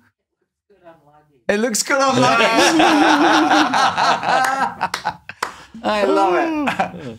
I did want to ask how you two met. You have a story about it. Yes, we're both. I was doing the makeup shows, and I was ahead of there was a couple of makeup artists. I was running it at that point, and Marion was basically Edith Head's one of her models of just a couple of girls, and they would. All the girls wore Edith Head's designs from famous movies that she had done. So we're working together, and she seems to me like she's a little stuck up. So I wasn't bothered to talk to her. She's still here. Oh. But I can hear you. But in a way, I can't blame her because, as I mentioned, the uniform of the day for makeup artists was a white shirt and a tie. I hated that because I had to work in the lab and everything. So I talked my uncle into letting me wear an ascot, which I wore in college. And I had graduated from my Chevy to a Triumph, and then a Jaguar, moving up the ladder. And she thought I was another one of these playboys in Hollywood, so she wouldn't talk to me. So we never talked. And finally, one day, I was sitting in this makeup chair backstage, which rolls out to where we do a demo for the tourists, and the curtains part. And I'm reading the paper, and the paper's like this, and reading the Wall Street Journal, and all of a sudden the curtains move, and I drop the paper, and literally we looked at each other, I think, for like the first time. And my first words out of my mouth were, "Do you want to get married?" Really? No She way. was wearing a wedding dress that Rosemary Forsyth wore in a Jimmy Stewart movie called Shenandoah. And she said, "Let me change my clothes and we'll talk about it." So she came back, and I had a little sailboat then, and I had to go out to Van Nuys to pick up a part for it or something like that. So I'm not going to brave this saying, "Do you want to go out on a date, babe?" You know, I wasn't going to. I said, "Do you want to go with me to the sailboat shop?" You know. So we did. We drove out there, and it was almost like. And then I asked her out, and it's like from that moment on, except for me having to go away a location once in a while, we'll be married 58 years this year. Oh, wow. We haven't been apart. Oh, we haven't been apart. Bless. In fact, a lock shop, I have to thank them because like one of our first dates to a restaurant down in the marina, they locked my keys in the car. And the The valet people? The valet did. And so we were there till like 1:30, 2 in the morning. It had to have been later because the restaurant had closed, but they couldn't close it with us sitting there. And you were waiting for the locksmith to come and get your car. I tell you, the biggest thing is Marion always told me she had to be home by midnight. That was her dad's. She had to be home by midnight. Nothing to do with a pumpkin or anything. No. Well, it's like 3 days ago. She tells me that wasn't true. That was just a rule I made up. That was my get out of jail card. Yeah. How about that? That's a good 58 idea. years. Congratulations, guys. Hey. Yeah, Really. congrats. So we understand you've got the boys some presents. I have.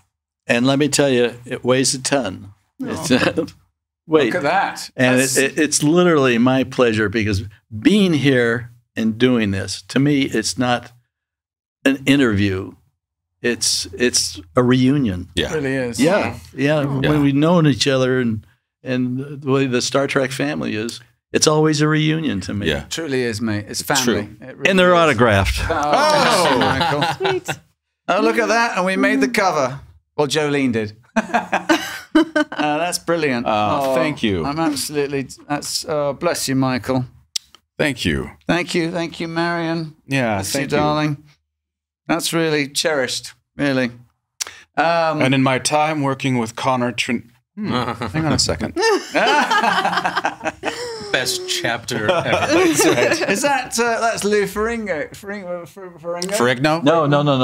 Is it not? No, tell us. His name is there. I have to put my other glasses on. It's another one that I forgot. Yeah, he's big actor All right. in his day. Well, God this bless. is great. I can't wait to get into that. I need a book to read, and that's going to be it. So. Well, what's nice about it, the way it's laid out, and in fact, my other project is based on this, starting on page 1 and going through it. So you're doing a documentary at the moment, aren't you, with David Zappone? Yes. Yeah. With David and 455 Productions. Yes. Shout out. Yep. David, of course, is huge. Done all Shatner's documentaries, The Captains, and that's a piece. Yeah. And I love the Deep Space Nine one. You've been sitting down with them quite a bit recently, haven't you? Actually, for the last year, because what we're doing, we're just going through interviews now, Right. and telling stories like we are here, and then I've got a zillion photographs from a baby picture on up, which we're going to go through. And Jonathan West, the director of photography, he's actually our cameraman. Oh, that's great. Yeah, Right. and he's thrilled with it. And the thing is, before we started, my Uncle Frank wrote a book called The Westmores of Hollywood, and it's the family from England up until about 1962 or 3, because I know when Mary and I got married, it's in that book. And I was one. between that and my book here, it's like they have him, Lolita Faccio, and David's partner, and they've all read the books. So it's what's interesting is like being here today. They shout questions out as I'm talking. They shout questions. How did it come about? Did they just approach you? David did. David did? David did. I was doing the Voyager show that he's doing. Right. And after I got done talking, he came up and he says, "Hey, do you want to tell stories?" And so I said, "Sure." Got an idea. Yeah. We're still waiting. That's right. Apparently, we're next. Wow. What's your experience? I mean, is your house stuffed full of Star Trek memorabilia and fan stuff? And I mean, are you? There are pieces around. There are Yeah, it's pieces, almost yeah. like a little museum. Yeah. It's like I have boxing gloves from Stallone, and a cast I did of his face when he was 29 years old. Oh, wow. Wow. I have that there. The plaster one is I had a museum exhibit in Santa Barbara in 2017, and I made a copy of this in Japanese rice paper from the first page. I had it printed, the first page from Rocky, the original script. Wow. And I have that, and Steve Martin's nose. You still got that? One of them? Yeah. I have cases full of the face casts I've taken over the years. And De Niro? De Niro I have.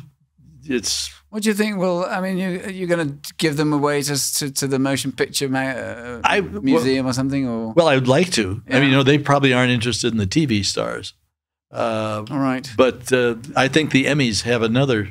They have another organization that does that. Great. But I would like to, because I would say these things you'd like to, for posterity. Instead of trying to sell them off somewhere. I mean, just In fact, I have every one of my Star Trek scripts.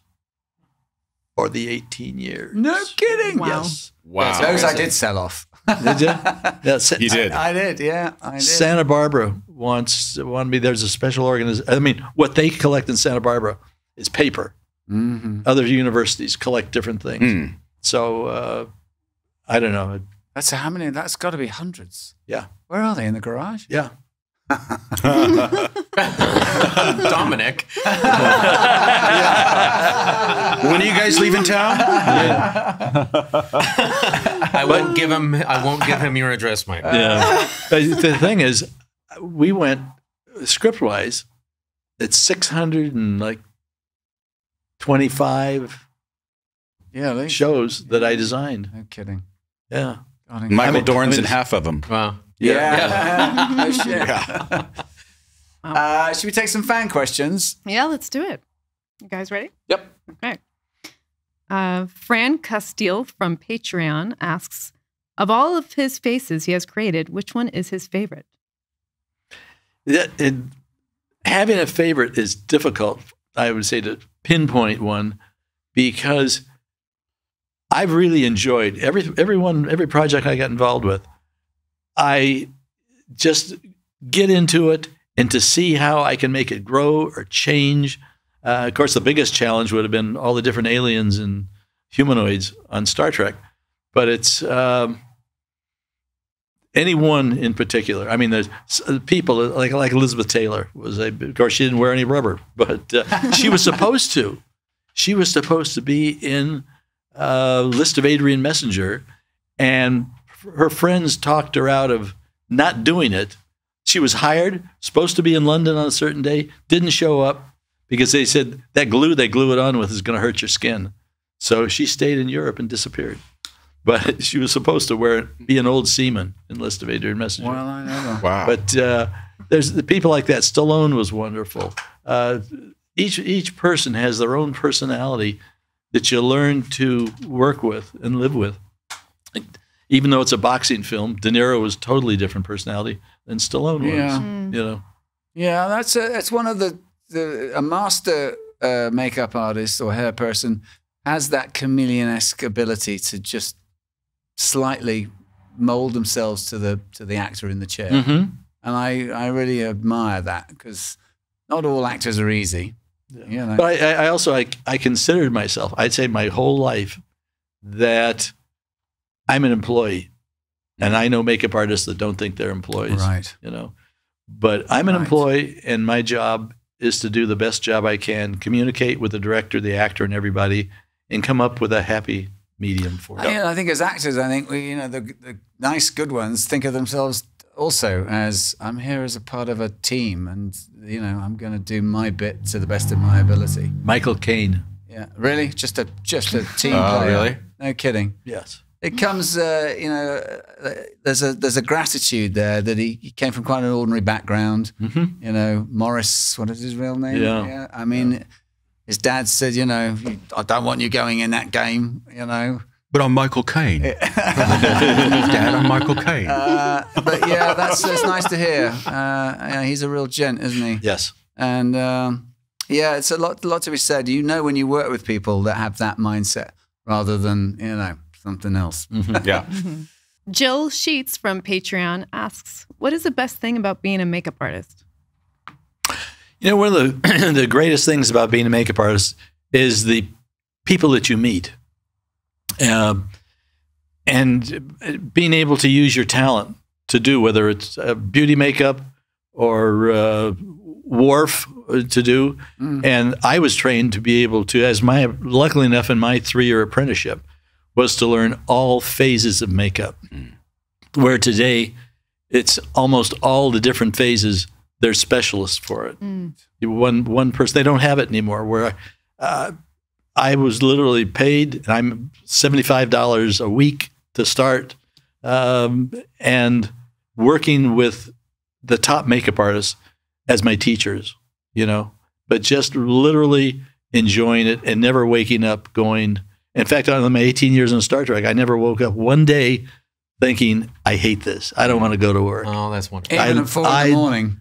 4 in the morning, Yeah. I just knew where every Starbucks was, from Encino to Paramount. Starbucks saves the day. All right, next question. LM from Patreon asks, has there ever been a time that you had to completely change what you were doing due to an allergic reaction to the makeup? Knowingly, I can only remember one instance where, and we didn't change it. There was an episode on Star Trek where it was a little girl, and Jonathan was the star of it. And she had orange hair and an orange face and sparkles. And on the ends of her fingers, I built fingertips that went about an extra inch longer. Yeah. And I know, and I did them on purpose, and they were clear, but I put the paint over them.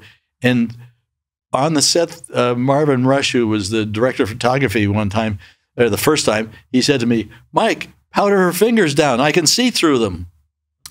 I'm going, Marvin, that was planned. Oh, okay. It was, but the makeup, I had been getting the same makeup from this laboratory all the time, and they made me up a batch of orange and put it on. I think her name was Nikki, and she would say to me, "This kind of burns a little bit." I'm saying, "It can't burn, it's imagination, whatever." So one day I said, "Shut up, kid." Well, yeah, that's what it was. Yeah, I said, "Put some on me," and they put it on. I'm going, "Oh my God, this stuff burns!" But it never really burned her skin. It just really made her itch and heat up. But it's like I didn't have a substitute. She fought her way through it. She just dealt with it. Put it on anyway. You're an actress. Yeah. Okay, great. Mars from Patreon asks, do you have any superstitions or rituals that you've developed that help ensure a successful working session? No. I tell you what I do is I have 2 refrigerators in the garage, and I have to go back 2 times to make sure they're shut. Do you? Yeah. So what's in there? Food. Just I was going to say no heads. No, I don't. Worked on Goodfellas. I don't. I really don't have any superstitions as such. I'm glad that I don't, because But the fridge doors in the garage. Yeah, but I have to go back second time to make sure. Chrissy Ward from Patreon asks, you must have created many firsts in technique during your career. Which innovation are you most proud of? The bent brush. The bent brush, Yeah. The other things I did was I had a book on Norman Rockwell, big coffee table book. And in going through it one day, there was big pictures. And I got a magnifying glass, and I went over the pictures, and I says, I'm amazed because there's blue and there's green, all these colors in skin tones. And that changed my way of thinking about makeup application, especially when you have a rubber piece and you have to match this piece into this piece just the normal skin over here. That to me, it was and then I went and got makeup like this made up for me. And one particular one was almost like a brownie rose color, which was not available in the studios at all. And I had a big tub of it made up, which lasted for years. Little things where you could stipple it on the chin and on the nose and just to break up the face. And it was just a beautiful color that. Now there's all these different colors that I had to play with and think of then are available in the makeup stores. Isn't that amazing? So you would create that palette from to get there. Yeah, I just think that's great that you get inspiration from a rock quill. Yeah, right. I get a lot of inspiration. It would come to me at 4 o'clock in the morning. I would wake up. I guess my mind was playing with it the whole time. On the movie Rocky, that there was a right here in his chin, there was a wrinkle that I couldn't get rid of, and I couldn't think of how I was going to get rid of it. And all of a sudden, actually on Sly's face. Oh, excuse me, not on Sly, not Rocky. Oh. On the movie Mask. I woke up at 4 o'clock in the morning that there was a wrinkle across the chin here that anytime he moved, I couldn't get rid of. And for some reason, I thought of, why don't I just make another little like Band-Aid out of the foam latex and cover over that area? And it was the last thing I needed to do to solve my situation on that movie. So that was from. So you've made a sculpture, as it were, and every time you've molded another piece, it would always have this wrinkle. Is that? Yeah. And it just because the chin cut off right across here. Right. So it always did it. So that was just that little Band-Aid piece. Yes. And that's fantastic. Yeah. Yeah. Jackson from Patreon asks, is there an embarrassing mishap with makeup that occurred during filming that made it on screen in your career? If so, where do we look? Embarrassing mishap. Well, I would say the one that sticks out in my mind is, as far as I try to avoid those things from later on in my career, but in my first, but if you're an ass, one of my first movies was McHale's Navy movie, and I was with another very talented and adept makeup artist, and he says, make sure you always carry a hair cloth, like what they put on the barbershop, with you in your bag. And I go, why? Because then you have something to lay down on the grass whenever you're not doing anything. So they're shooting, and they're shooting. I can't think of the actor's name now, but he had a fake mustache. I had a fake mustache on him. Vince was the makeup artist I was with, and he says, don't worry about it. They'll call you if you need something. I said, okay, good. So I go up. I decide it's bugging me. I need to go up because my mother was a hairstylist, and she kind of trained me on set of when to go. I'd feel a finger in my back, and that meant go, time to powder, So I go up to look at, and they're doing a big close-up like this on this guy. And the mustache that I put on him, it's holding here, and here it's hanging over his mouth. And I'm thinking, oh my God, should I tell anybody? And I was too scared to actually bring the subject up. Oh. In latter days, I've caught little things like that, and I'll tell the director, and they redo it. But I'm thinking, nobody saw this. Nobody said anything. So I go to my Uncle Bud, and I say, can I go to Daly's tomorrow? Daly's is where they show all the film from the shooting the day before. And I go to the Dailies, and here's this big giant screen, and everybody's sitting there. And damn, that mustache is hanging. And he's talking, and it's flapping around. Nobody said anything. And if you go to the theater, it's McHale's Navy. McHale's Navy. There's a loose mustache. It's still sitting there. Oh my God. Yeah. Oh, that's great. I think that was a good learning thing for me to. Well, obviously, yeah. You've got to speak up. One of the things that I found, in fact, this even happened on Star Trek, where it's called Video Village. Mm-hmm. The makeup artists are not standing by, and they're sitting back far enough away where they can't really even see the actors and the actresses, and they're waiting for somebody to call them if they see it. I was not trained that way. So whenever I would go to the set, or somebody would say, well, so-and-so has to go, or would you stand by? And I would be right. I was taught to stand right next to camera and watch the set. And if you see something, if you don't see anything, that's fine. Right. But then I would see my whole team kind of sitting there. And I even tried to get rid of it at one time. But they didn't want to. They wanted to keep it. You mean Video Village or? Video Village. Right. Yeah. Well, they ended up relying so heavily on it. It's where all the monitors are for whoever's cousin in Ohio. Yeah.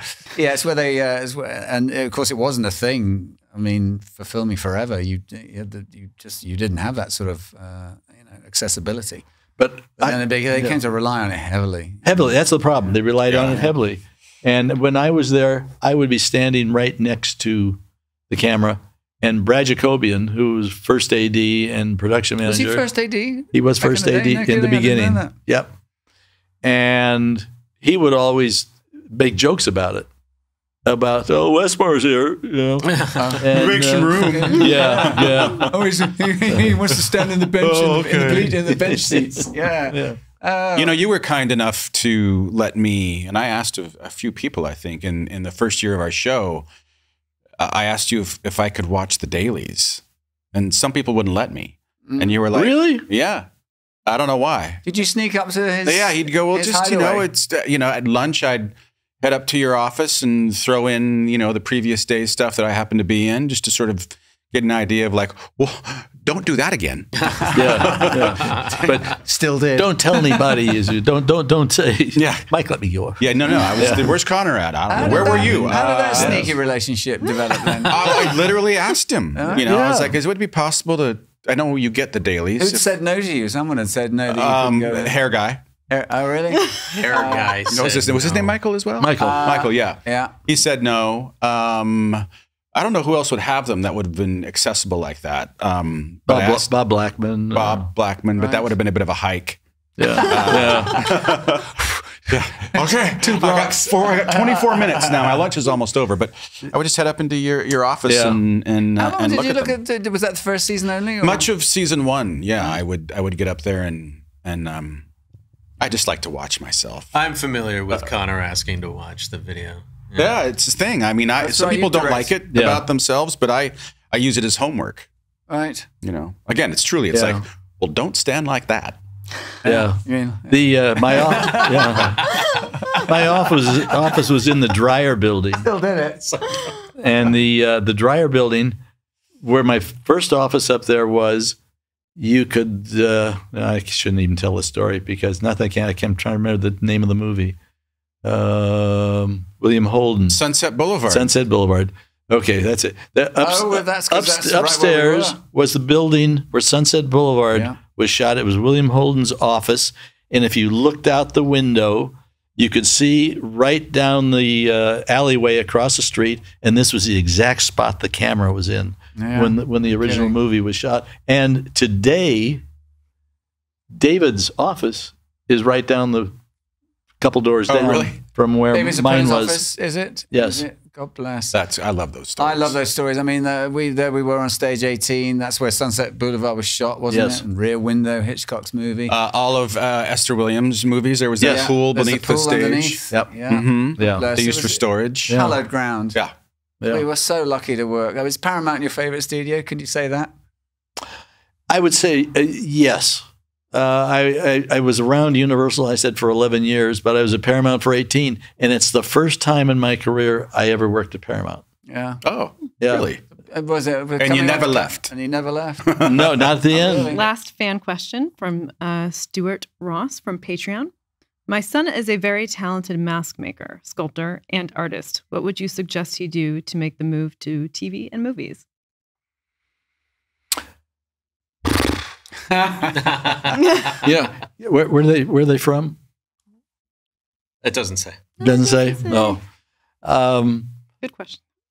Ohio. Okay. The thing to do is, as far as coming to Hollywood right away and say, I'm here, where do I go? There are makeup schools where they do make masks and things, but there's no guarantee of getting a job after you've paid thousands of dollars to do that. One place maybe to get started would be in local theater and just volunteer. In fact, many of the students or makeup artists that went through Face Off, instead of staying in Hollywood, they went back to Florida. They went back to Indiana and they have become the big fish in their own hometown. Yeah, because a lot of, as we know, a lot of states like Georgia and, they have a great tax rebates for filming. And now it's time for Star Trek trivia. And we're going to use Shannon Ryan's gift, which is our new buzzers. Hey, thank you, Shannon. Thank you. Look at that. Michael gets to be the first guest with a buzzer. And he's already looking at it going, that'd be a good alien An thing. Australian buzzer. They're very cool. A red glowy thing. Yeah, they're neat. They're neat, aren't they? Also received a Duke hat from Mohammed Noor. So I'm going to wear it for trivia. We've started getting hats. People want their own universities on the show. I think Mohammed Noor mine. was on. Was he on the on the virtual con we just did? Yes, he was. Oh yeah. He's And he'll be on he's the in cruise. Vegas every year. He's a great guy. Yeah. Hey, Mohammed. Hey, Mohammed. Thank you, Mohammed. Thanks for the hat. All All right, right, here we go. Rules. We're good with the rules? I think we're good with I the think we got rules. him down. Yeah. Great. Yeah. Question number 1. The Ferengi first appeared in what TNG episode? A, The Battle. B, The Last Outpost. C, The Perfect Mate. Or D, The Price. Who got that? You. I think it was. I think it's the. Oh God! Give me the. I think it's the battle. No, the outpost. I think the outpost. Gosh, I knew that one too. Did you? Yeah. Yeah, I got it. Outpost, baby. Question number 2. It's real. This competition. Question number 2. The Cardassians first appeared in what series/episode? So series and episode. Oh come on. A. Cardassians, DS9, Season 2, Episode 5. B. The Chase, TNG, Season 6, Episode 20. C. Profit and Loss, DS9, Season 2, Episode 18. Or D. The Wounded, TNG, Season 4, Episode 12. Mine's broken. Mine doesn't work. B. I was gonna say. Is it the next gen one? And Next Gen. Yeah, it is, isn't it? Yeah. Season 6. And Marco Limo. Marco Lima. No. Is that a no? Yep.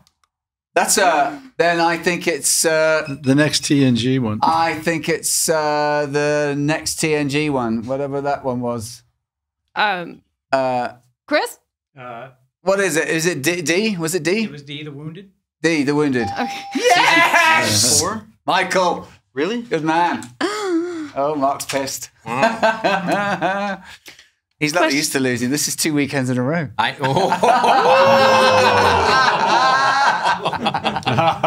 Times are changing. It's just entertainment. Remember that. Michael isn't very confident of himself here. His finger isn't even on the thing. It's on the back. It's on. Yeah, okay, he's good. Yeah. Okay. All right, let's go. Okay, question number 3. The Jem'Hadar first appeared in what DS9 episode? A, The Abandoned. B, The Changing Face of Evil. C, The Jem'Hadar. Or D, To the Death. Oh crap. Yeah, you got it. Oh no. Go with the Jen Hadar one. That sounds. That might be like a little. Do you think that's a ruse? A little trickery. Trekkery. Oh, Trickery. I don't even know who they are, to be honest. Need a final answer. I'd go What's with. that? I'd go We need a with. final answer. Was it Yes. C Jen Hadar? Jen Hadar. Yes! Yes! Oh my word! That gets to stress about. This is a rare event. 3-zip, and he's hating it. I said I'm out of here. This is fixed. Good job.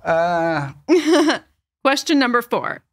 Name the actress who was not only a green girl on Enterprise, but the first Cardassian/Bajoran hybrid. A. Cecily Adams. B. Sia Batten. C. Roxanne Dawson. Or D. Chase Masterson. Fucking, I was that. Mine didn't work. Cecily Adams? No. No. No? What's B? Sia. Sia Batten. It's Sia. That's the. Yes. 4-zip pieces. No. This is I'm only going to for get entertainment. blanked here. I was lying. lie. All right. So the last question is not a multiple choice. The question is, in the episode, Let That Be Your Last Battlefield, from the original series, the characters Beale and Loki with bi-colored skin were depicted as wearing gloves all the time. But this was not a requirement of the story. Why were they always wearing gloves? Oh, you got it? Why were they always... I have no idea. Why would they always be wearing gloves? Because their little fingers would get little rips in them like Dominic gets on his hand. Oh, no. Because they couldn't... Wait, so you got to buzz it? Who's going to buzz it? Mark. Because they didn't want to paint one of their hands black for continuity or for like getting makeup on everything or something. Okay. No, he gets one. Yeah. Just because of the makeup smudging. Makeup smudging. Well, he said, "Whoa, tough." You're a tough judge. All right, but nevertheless, say it out loud. New car. Who do we play for? We are playing trivia for Jober Velasco, or as I was saying at the event, Jober. Nice. Thank you, Jober. You are our first, I think, legitimate proper winner. Yeah. You get a car. It's not big. Yeah. But it's a car. We give toy cars away. It's time to play Stuck on a Deserted Island with Connor Trinneer. All right. You guys ready? Yep. All right. So, Michael, this is a little get to know me section. It's on a deserted island, comma, with Connor Trinneer. You're on a deserted island forever, and you're given the Bible and Shakespeare's works, but you get to choose an author, their complete work, a dessert, like if you like ice cream, you get all ice cream, and your musician. Oh, and cuisine. And cuisine. Yeah. And cuisine. What food would you like to take? Like Italian, French, yada, yada, yada. So the complete works of what author would you pick?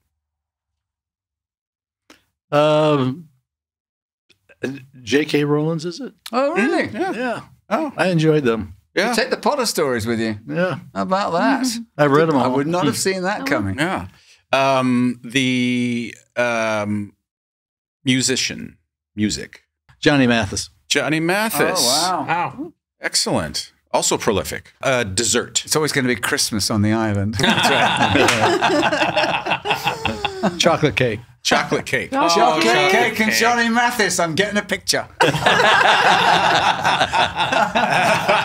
And your cuisine. Duck breast with a cherry sauce. Oh, yeah. Or forever. So are we talking French? Forever? Yeah. Oh, French. French. Is that French or Chinese? Duck breast. It's French, isn't it? I would say it's French. It's a French dish. Yeah. But that's your favorite dish, is it? Duck breast. There's with a cherry lot of sauce? sauces involved with French food. Yeah. So, yeah. God bless. All right. Well, you can come to my island. We'll swap recipes.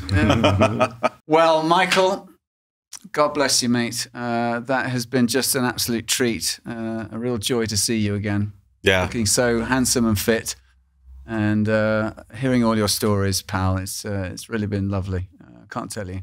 And lovely to see you again, Marion. Yes. Your walk down memory lane is top of my list. Yeah. Easily. I mean, honestly, I can say with my hand on my heart, not to pick favorites, but this chat today has been, frankly, this will stay with me for a lifetime. It really is. Well, I love you guys. I really do. Yeah. It's like I was looking forward to this ever since,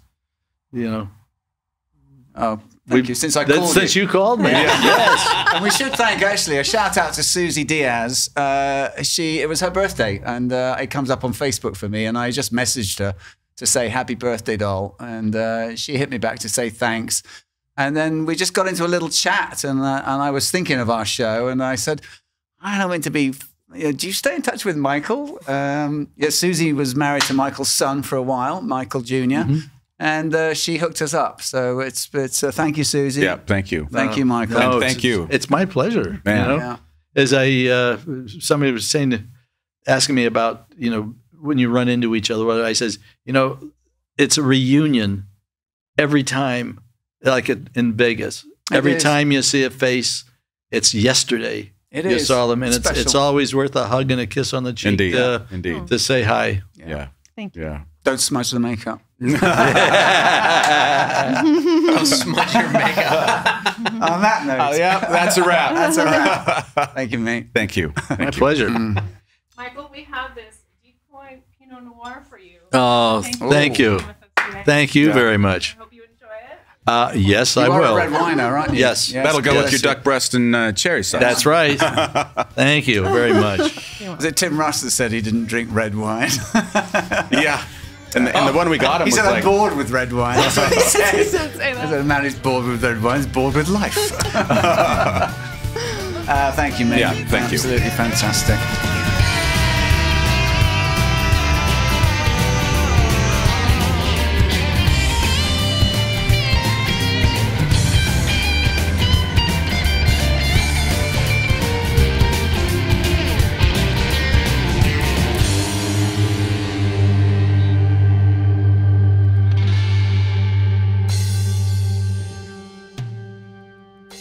Like, subscribe, and join us on Patreon.